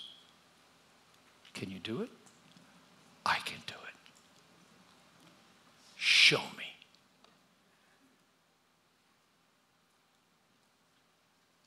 I'm not saying we chase each other down and form the police. I don't want that. Religion goes nuts on this. Jesus did make wine. Paul told Timothy to drink a little wine for his stomach's sake. It couldn't have been Kool-Aid, wouldn't have done nothing. Do you understand that? So I want to be very careful where I come to the line. But let me just say something to you. Based on the promiscuity of our age, based on 1 Corinthians 8. What's 1 Corinthians 8? Well, Paul went on to say, if you go to the market and buy meat offered to idols, and it doesn't affect your conscience, that's okay for you. But for others, if they know that meat was offered to idols, if they took it home, it would affect their conscience. So when you buy the meat and you eat it and you invite them to your dinner, you say, by the way, this is offered to the idol. It's going to hurt his conscience. And anything that hurts your conscience means it's sin. Therefore, you are bringing condemnation onto your life. So he said, wouldn't it be better if you just didn't eat the meat offered to idols for the cause of protecting your other brother and sister? Can I perhaps suggest something? that you're very much careful with what you do with your beer and your wine and your hard liquor. Because people watch you. Your kids watch you. You may be in a restaurant, and when you're chugging down a giant stein of beer, some kid is looking, what are you doing? Is that Kool-Aid? No, son, just get away from the table. I remember Manova Hayes. He was staying around a pool. I always love to hang around pools. That's how you relax. He was with an evangelist. He had a little 2-year-old son with diapers on. And that son was trained by his daddy. And so there are people drinking all around the pool. This little kid would just waddle over there. We'd take the guy's drink and just smack it out of his hand. He says, Jesus doesn't want you drinking that stinking stuff. And then he just waddle, and he'd go to the next one. Jesus doesn't want you drinking that. And what's so cool? Well, who's going to stop the 2-year-old with diapers? You're just going to leave him alone. But yet he had a message. Let me tell you what, the Bible says stay far from the door of temptation.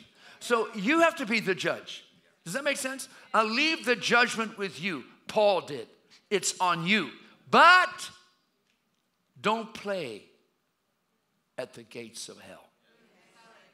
All I'm going to say.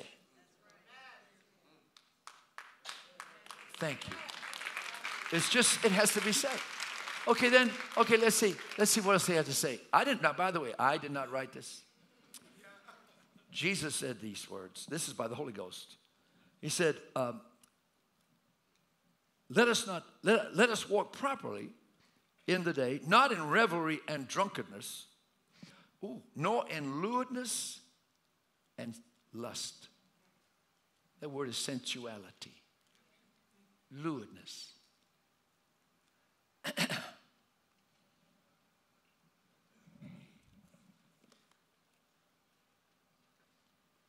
Ladies,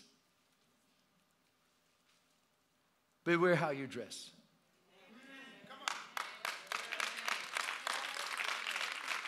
Let me say this to you. You know, we thank God for the machines they have in the grocery store. They can vacuum pack chicken and other things. But we do not need you vacuum packed. And I'm just saying. And literally, in certain cultures, I mean, cultures are different. But some cultures need to get redeemed. More. But I mean, they got very beautiful women. And when I go like to certain countries, especially in South America, when I do an altar call, I have to do this. In the name of Jesus. In the name. In my mind, I want to say, get some clothes on, girl. Please wear a sweater. How about a sweatshirt? But I want to just say this. He says, I don't want you messing with any kind of things that is inappropriate. Amen. Now, you can go legalistic on anything I'm talking about. But that's on you. I've not made the rules. I've just said what Scripture says. But understand that people are committing sin in so many areas. Because what happens if provocativeness, like a guy, if you're not married, you should not be hanging with another single woman. Well, we're friends. How stupid can you be and still breathe? Affairs always begin with emotional connections. You got to be careful. Some people you can connect with real quick.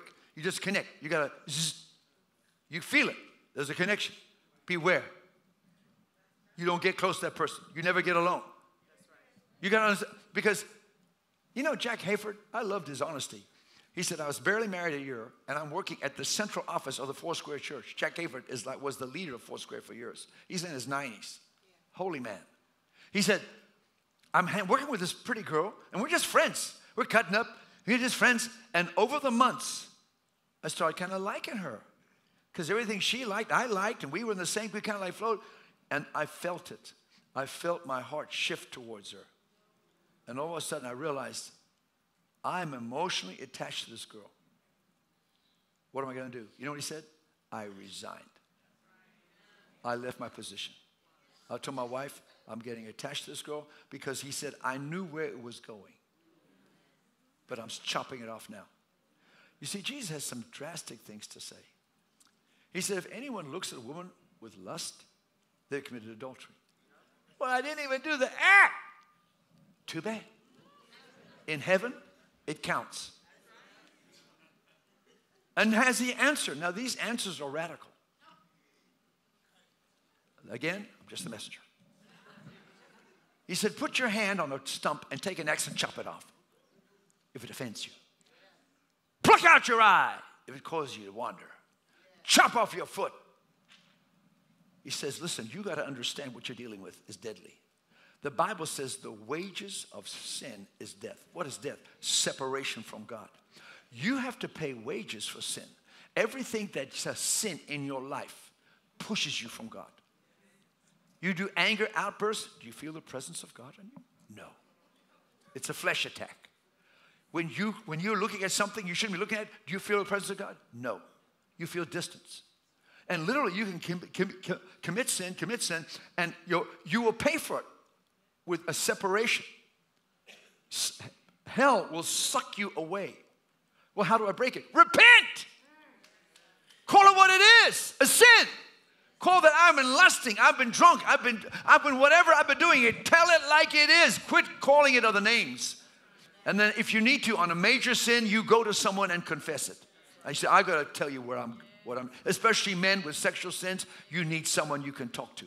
Don't hide it. This is the trouble with the sin. Everyone hides it in the dark. I don't want anybody to know. I'm keeping it all hidden. It's just me. I'll work it out with the Lord. The devil loves that stuff. No, he says, expose it.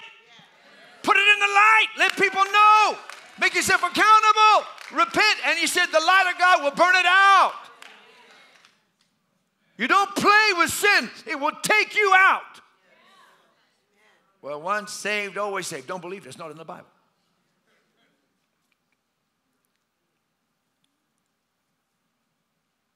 You have got to treat sin like Jesus did.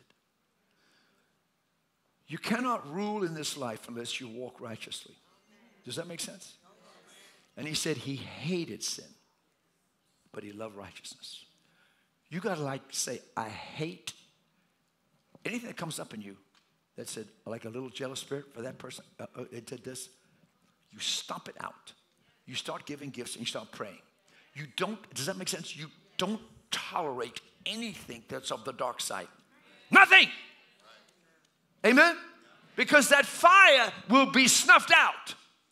And you got to understand that fire in you is precious. It came from God, and God wants to make it grow bigger and bigger and bigger. He wants that anointing. Now, here's the deal about taking out sin. Scripture is so clear. Romans 6:14 says, sin shall not dominate you. That's a word from God. Well, you don't understand, Pastor. I just keep. And I understand the pull, the pressure. We're here to help you. Doesn't happen overnight. But let me tell you what. The Bible says, if you go to verse 12 and 13 of Romans 6, it has some things to say. Therefore, do not let sin reign in your mortal body. See, that's a choice. Because if you let it reign, then you're the slave and it's the master. When you're raised, where you were made to be a king. Are you with me? That should be his lust. Now, here's some key scripture. Verse 13. Do not present your members as instruments of unrighteousness. What's he talking about? Don't present, don't yield. Like, don't allow. What instrument is he talking about? By the way, the word instrument in the Greek means weapon. Your eye can be your own enemy. You start seeing this. Job, I think it's 32 or 33, verse 1. He said, I made a covenant with my eyes, not a sin against a maid. I was in Brazil. I love Brazil. I love their food, love their people. But my God, I'm driving around Sao Paulo. I don't know what were they advertising. I never could figure it out. I didn't want to look. But they had giant billboards of this beautiful naked woman laying out. Gigantic. You could never look up. I mean, I didn't go, let me check it out what the ad is. Forget it. You don't want to know what's on the dumb ad.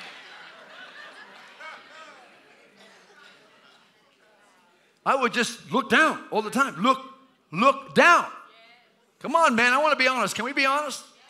Oh, man, I'd be cool, but you can do stuff on the slide. On the sly. You're driving down the road. Here comes a woman jogging.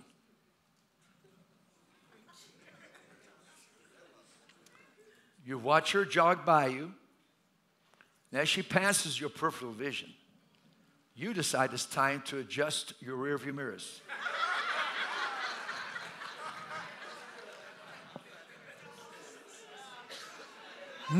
No one would know it, but you know it. You know it, you know it, you know it. And so you gotta, this eye can be a weapon against you. So you gotta say, no, eye, you're not watching stuff. You're not taking no second looks. You gotta look down. No, in Jesus' name. If a thought comes to you, spit it out.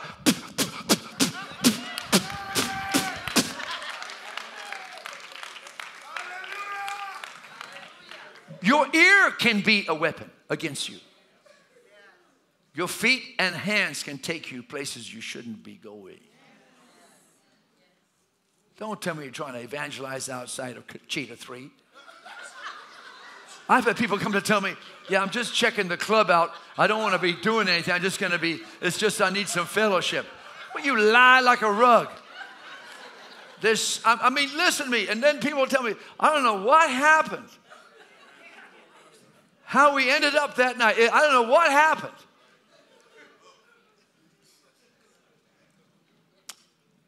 Sin is very, very, very costly.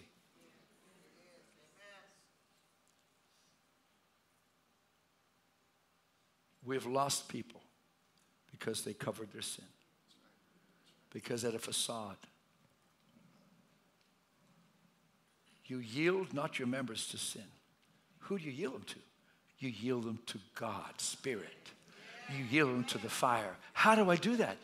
You get in meetings like this, you say, Lord, talk to me. You yield your eyes to hear the word. You yield your spirit, man. You yield your members. Let your Bible be held by your hands. Let your eyes see. Let your ears hear. Now you become a weapon of righteousness. Let me tell you about sin. If you run over it long enough, you'll kill it. Don't say, no, I can't get, no, I promise you, you can run over it. But you can never assume I got it made. No. You better be on guard. You better, listen to me. This is what the rest of the scripture says.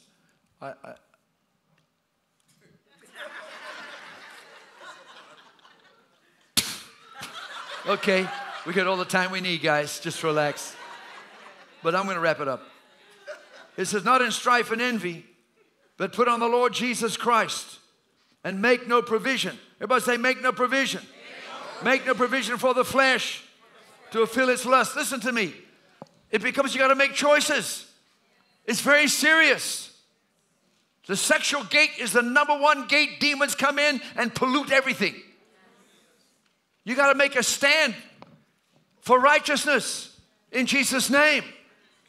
And we will embrace every sinner. We will embrace every backslider. We're not here to exclude anybody. We're here to help people.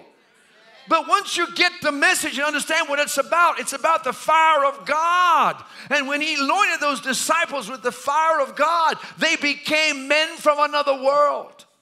They said, men have turned the world upside down, have come here also. That's how they looked at them. These men walk with the fire of heaven upon them. And let me tell you what fire does. It'll purify you. You get the anointing on you, the more it touches you, it'll sensitize you to sin. It'll make you so sensitive, like a slightest word that you say, correct that, make that right. I mean, you are so far away from some of the obvious sins that, no, I don't want to go anywhere where I'm going to quench this fire. In fact, I want to do the opposite. I want to feed the flame. And the gospel message is characterized by the fire that's on it. And in these last days, God wants you to be a weapon against darkness. And how you become a weapon of darkness? You become a weapon of fire of the Holy Ghost.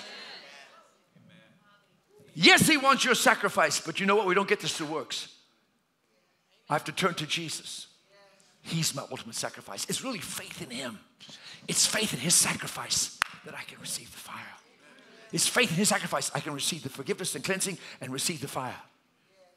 It doesn't take long to get right. You just got to make it right there in your seat. You can make a decision. I repent of what I'm doing. I'm not going there again. I'm changing my heart. I let the blood of Jesus wash over me. Now, Lord, fill me with the fire. It's that quick. You don't have to wait around for weeks at a time. You can do it today.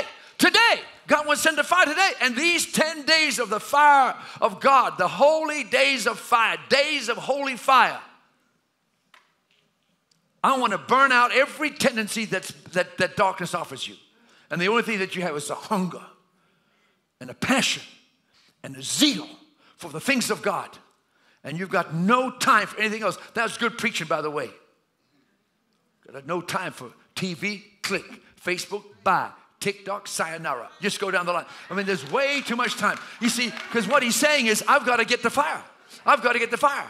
I'm telling you, the fire will give you stuff like a truck. I mean, the fire will just, the fire of God, because I've known him for 20 years. And I met him about a year ago on the streets, randomly. It wasn't random, it was a divine thing. I said, you'll be back in church. I know his past.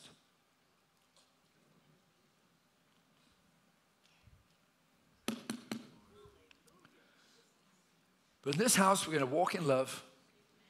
We're going to be full of grace, but we will not tolerate sin. Does that make sense? We will not tolerate. Not tolerate. Not tolerate. In Jesus' name. If you're living together, it'd be great. Get saved. Get right. I'll give you some time. But after a while, you and I are going to have a come to Jesus meeting. And you're going to split the sheets or get married. I've done it many times. People say, we don't want to split the sheets. Then you're getting married right now. Really? Yep. Married them. Went off to live a happy life. You do that kind of thing, it sure beats sinning. Amen? So bow your heads with me. Father, I thank you today that without the fire, we cannot do what we're called to do. Without the fire of heaven, we'll never be able to run with this race looking to Jesus. Lord, you told us to let go of every weight and get out every sin out of our life. Lord, it says in 1 Thessalonians 4:3, this is the will of God, even our sanctification. They would abstain from fleshly lusts. That, Lord, you told us to put off the old man and put on the new. You've told us to do some things, God, but we got to want your fire. Lord, we want to yield this whole month to the fire of God. God, burn out everything that needs to get out. Burn out religion. Burn out fear of man. Burn out the lust for things that are not ordered of God. We don't want to displease you, Father. We want to please you in all we do and all we say. We want to live it out, that we can have dominion over sin. Dominion. Dominion. We're no longer slaves, but we're masters. We discipline our body. We bring it under. We subject it to our spirit man. For to be spiritually minded is life and peace, but to be carnally minded is death. You want to be spiritually minded. If you're here today and you say, you know, God, I've got to give my life to you in a complete manner because I've allowed the sins of this world to push me away from you. And I say about church, there's no one better than anybody else. There's level ground at the cross. Everybody comes the same way. Through the blood of the cross, through the mercy of Jesus, we just received his mercy and began to apply his power. I just want to let you know that. So we understand it's all Jesus. But you're here today and you know sins have crept in your life and you feel further and further away from God. But you can come to Christ just as you are with a repentant heart where you're sorry for what you're doing. You're not happy about it. You're sorry. You need to have repentance in your heart to make this prayer work. But you come to God and say, God, I want to be back with you. I want that sweet fellowship I once knew. And he'll restore you. I mean, just that quickly. So if you're here today, you don't have peace with God, you're not right with God. If that's you, but you want to be made right, I want to pray for you right in your seat. Slip your hand up and say, Pastor, pray for me. I want to be made right with God. Thank you for that hand. Thank you for that hand. Anybody else? Hand over there. Thank you for that hand. Anybody else in the balcony? Anybody else? Thank you for that hand. Thank you for that hand. Anybody else? Thank you for that hand. I see it over there. Now listen, I'm going to ask you to do this. Every head bowed, every eye closed, no one looking around. But you raise your hand. It's before God you did that. I want to pray for you. I want to do exactly what I said. I want to pray for you right where you are. But I'd like you to do one action of faith. Stand to your feet. Just stand where you are. That's all I'm going to ask you to do. Just stand everywhere you are. Just stand. Lift your hands up. Just stand. It's a beautiful fact. Just stand. If you came with a friend, stand with your friend. You stand up. Stand with them. Now, Father, you see each one standing here today. You love them with a love that's without measure. How deeply you love them and how you don't condemn them. You didn't come to condemn us. You came to save us. And neither do we condemn them. Lord, we're all learners. There are no failures. We're learning how to walk this out. So I pray for each one standing. I break every power of hell arrayed against your life. I bind you, spirits of hell and darkness, to pull them away from the very presence of God. Today is the day the power is broken and the negative cycle is stopped. In Jesus' name. Now those standing, lift your hands up and everybody pray this prayer. Those standing and those seated, pray this prayer. Oh God, I need your help. I have sinned. But today, I turn my back on all sin. I repent of my sin. Jesus, invade my space. Come into my heart. Be my Lord. Be my master. And I receive your forgiveness. You are the Son of God. You died for me. You rose again for me. And I believe now you've come into my life. You're restoring my fellowship. Send your fire into my life. Burn out the things of the flesh, the things of the world, and fill me with a holy passion for the Word of God and for the house of God. I love you, Father. I love you, Jesus. I'm born again. I'm made right with God. My sins are forgiven. Hallelujah.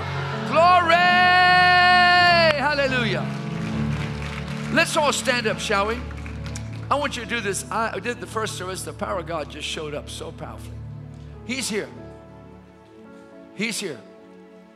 Tonight we're going to be praying for people. We may pray for some this morning, but tonight this will be a different kind of flow. I have different ministers of the gospel ministering. I got my wife ministering one night. I got Pastor Willie. We just got different people. Might bring in some guests, but it's going to be mainly an in-house thing.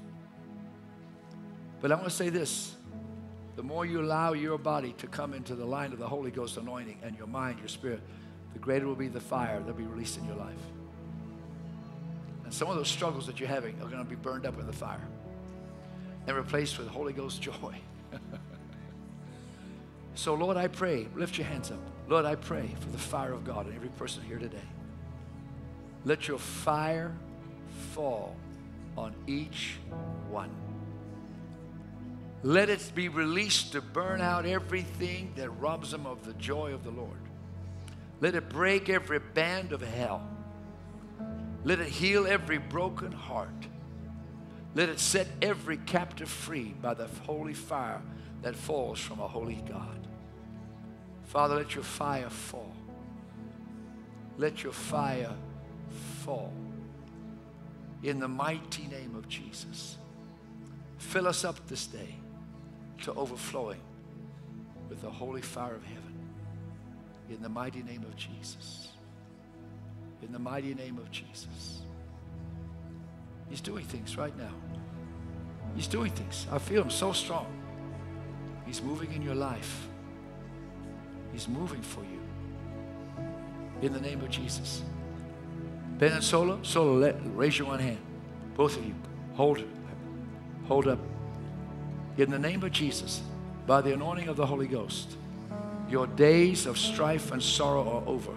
In the name of Jesus, we break the demonic attack and we release the angelic host and the anointing of God.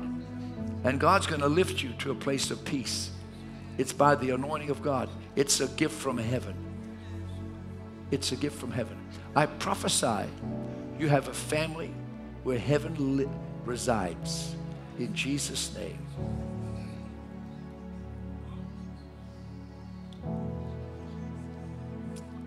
Hallelujah. Sherry and Will, raise your hand. I'll tell you what, you two, in Jesus' name, you're stepping into the fire. You're letting go of religion.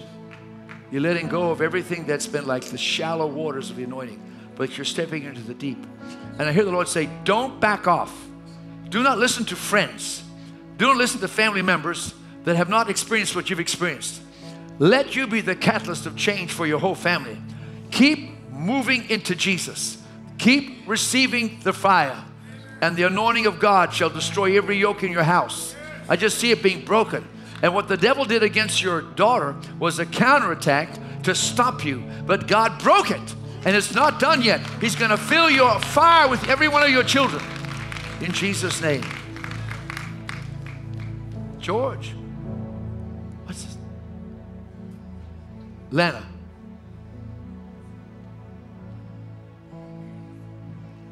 Hallelujah. Come here. Bring your family.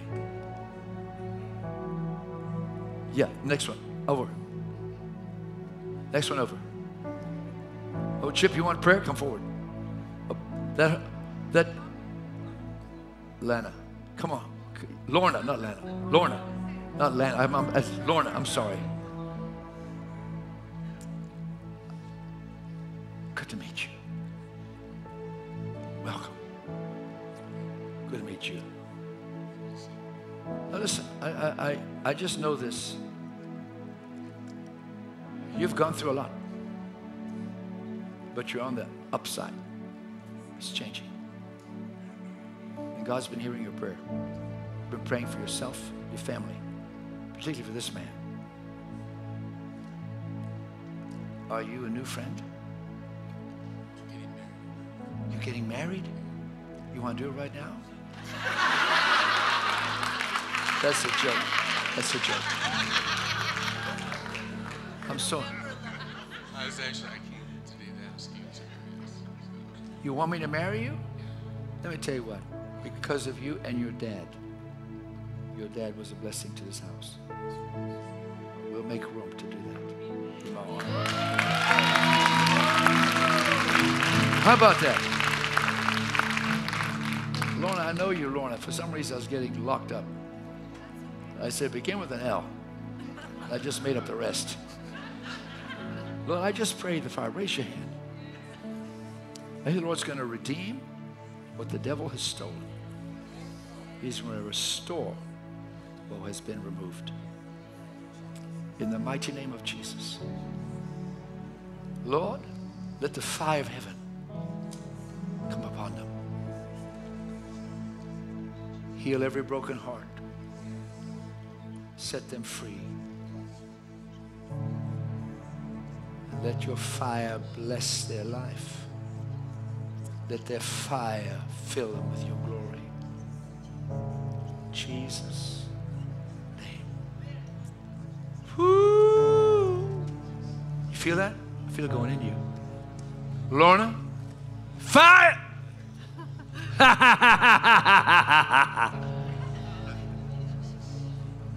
Why do they fall down? Because they can't stand up, okay?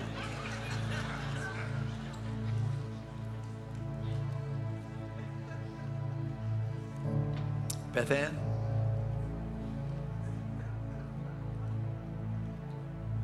Acceleration for your life. Raise your hands. Supernatural acceleration. A year from now, you won't even recognize your life. A year from now, you'll be flowing in your gifts and callings. God is a restorer. He is so good.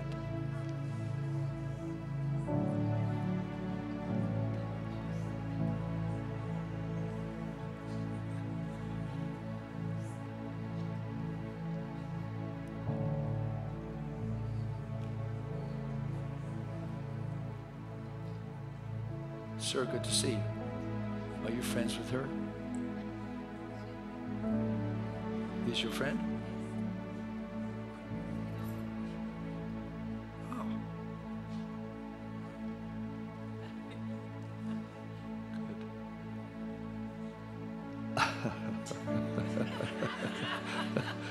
Good. You're in for a ride. It's more like the, let me give you some instructions. It's like when you ride the roller coaster at Six Flags, both hands up in the air. Come. Lord, just touch him. Touch him. Touch him. Touch him.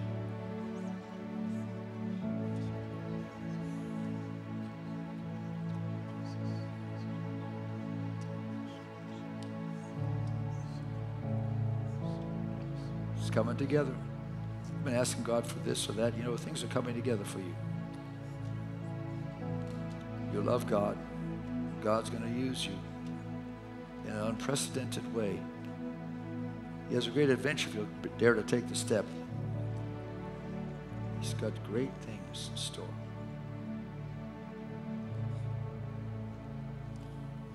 I feel the presence so powerful. Jordan, you're going to be catapulted. Come here. You're going to be catapulted. You can go back. We love you. Come here, big guy. God's raising up. I want to focus on young people.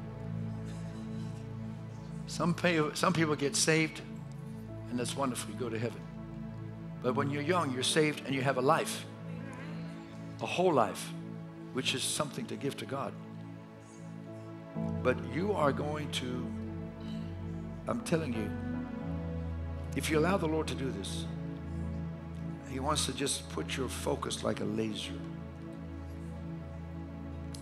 And the Lord said, just remove every distraction from your life that doesn't add more of me to you. And as you focus on me, the fire of heaven is going to come upon you. And the hand of heaven is going to anoint you for great things. So stay yielded. Stay in the presence. Stay under the fire of the Holy Ghost. In Jesus' name. There's a young champion for God. Watch what happens. You know, I hope you don't mind me sharing this. He came to me in the encounter. He said, Pastor, I want to ask forgiveness. I was a son early, long ago, but I left the house.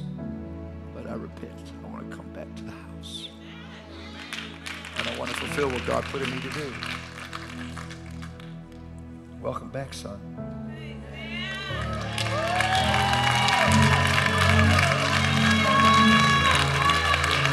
Welcome back. Isn't it wonderful? You sense that anointing? Man, it feels so strong. That's the smartest thing you could have done, is come to church and announce to me at the altar you want to get married. You know it's going to be blessed. I'm sure, Lorna, I think John's watching from heaven with a big smile. Don't you think so? Oh, man, this is great. You don't know the half of this. But you're a miracle woman. And you're a miracle man. Okay, let's lift our hands up. Brother Pastor, come on. Father, we just come. We're so grateful for your holy presence. We're so grateful for your holy presence. We sense the fire of God. Burn in us, oh Lord. Dip us in the kerosene of your spirit and set us on fire so we can burn for you. Let this be a month of catching fire. Jesus' name.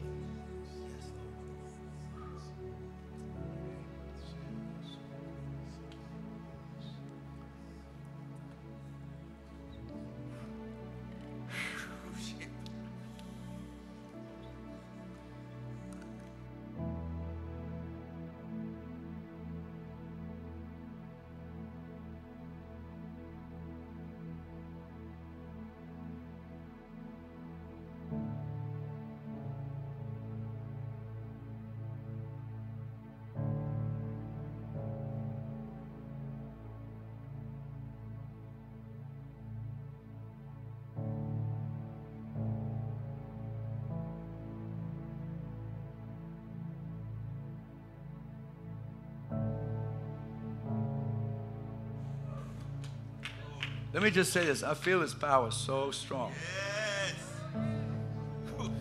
So, here's what we're going to do.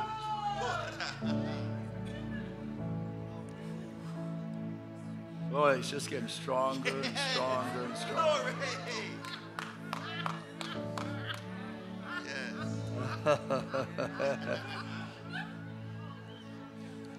I think it's the truck that did it.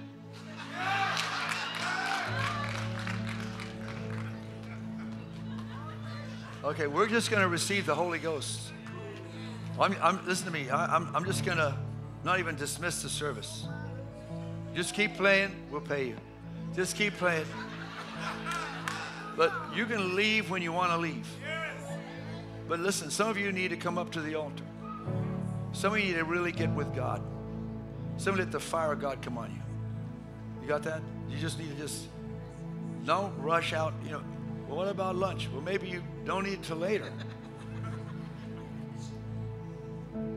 Boy, I just want to respect. He's just falling. He did on the first service, but the first service, I got to get the room for the second service. We were late. I just had to shove it off because we had a second service. But we don't have a second service until, we have a third service, by the way, tonight at 7. But that fire, it just keeps growing. Just keeps growing. It's going to flow with the Holy Ghost. Here's what you're going to do. If you got a child, as the Lord leads you, you're going to slip out the back, Jack. And you're going to go slide out, get your kid, bring him back. We'll pray for the child. But you can come up here. And where's Kevin Dalton? All right, Kevin. We're going to go in the flow mode. I just want God to touch people all over this place. So here's what I'm going to pray a general touch. Then you can do what you want to do. Then I'm going to pray for people. Pastor Willie, if you can. Sister Flossie. Pastor Linda. We just pray for people. We just got to work this out.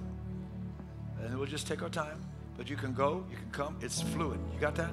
But just respect what's going on. Don't talk here. Go outside to talk. But if you have a child, get your child. Don't leave the workers hanging. Amen? They love your munchkin, but after a while, they need to get it. So just raise your hand. I'm just going to speak. In the name of Jesus, I speak fire on you. Receive the fire of the Holy Ghost. Receive the fire. Fire in Jesus' name. Fire. Fire. Receive the fire. More fire. More fire.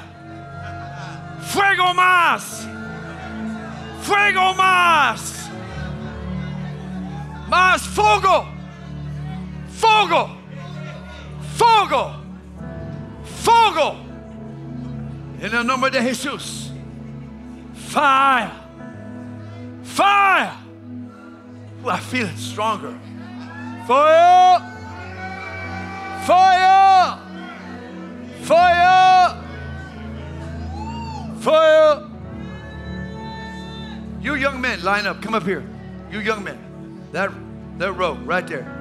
Justin. And women, come on. You're married. Come on. You're form a line right here. Quick. Lift your hands to heaven. In the name of Jesus. God wants to touch you with fire. Especially you. He's going to touch you. He's going to touch you. You ready? In the name. Whoo, man, I feel it. So you're free to come and go. Free to pray. Free to stay. The service is officially put on hold till tonight. Amen. Fire. Fire. Fire. Fire. Get him, Jesus. Fire. Fire. Get him, Jesus.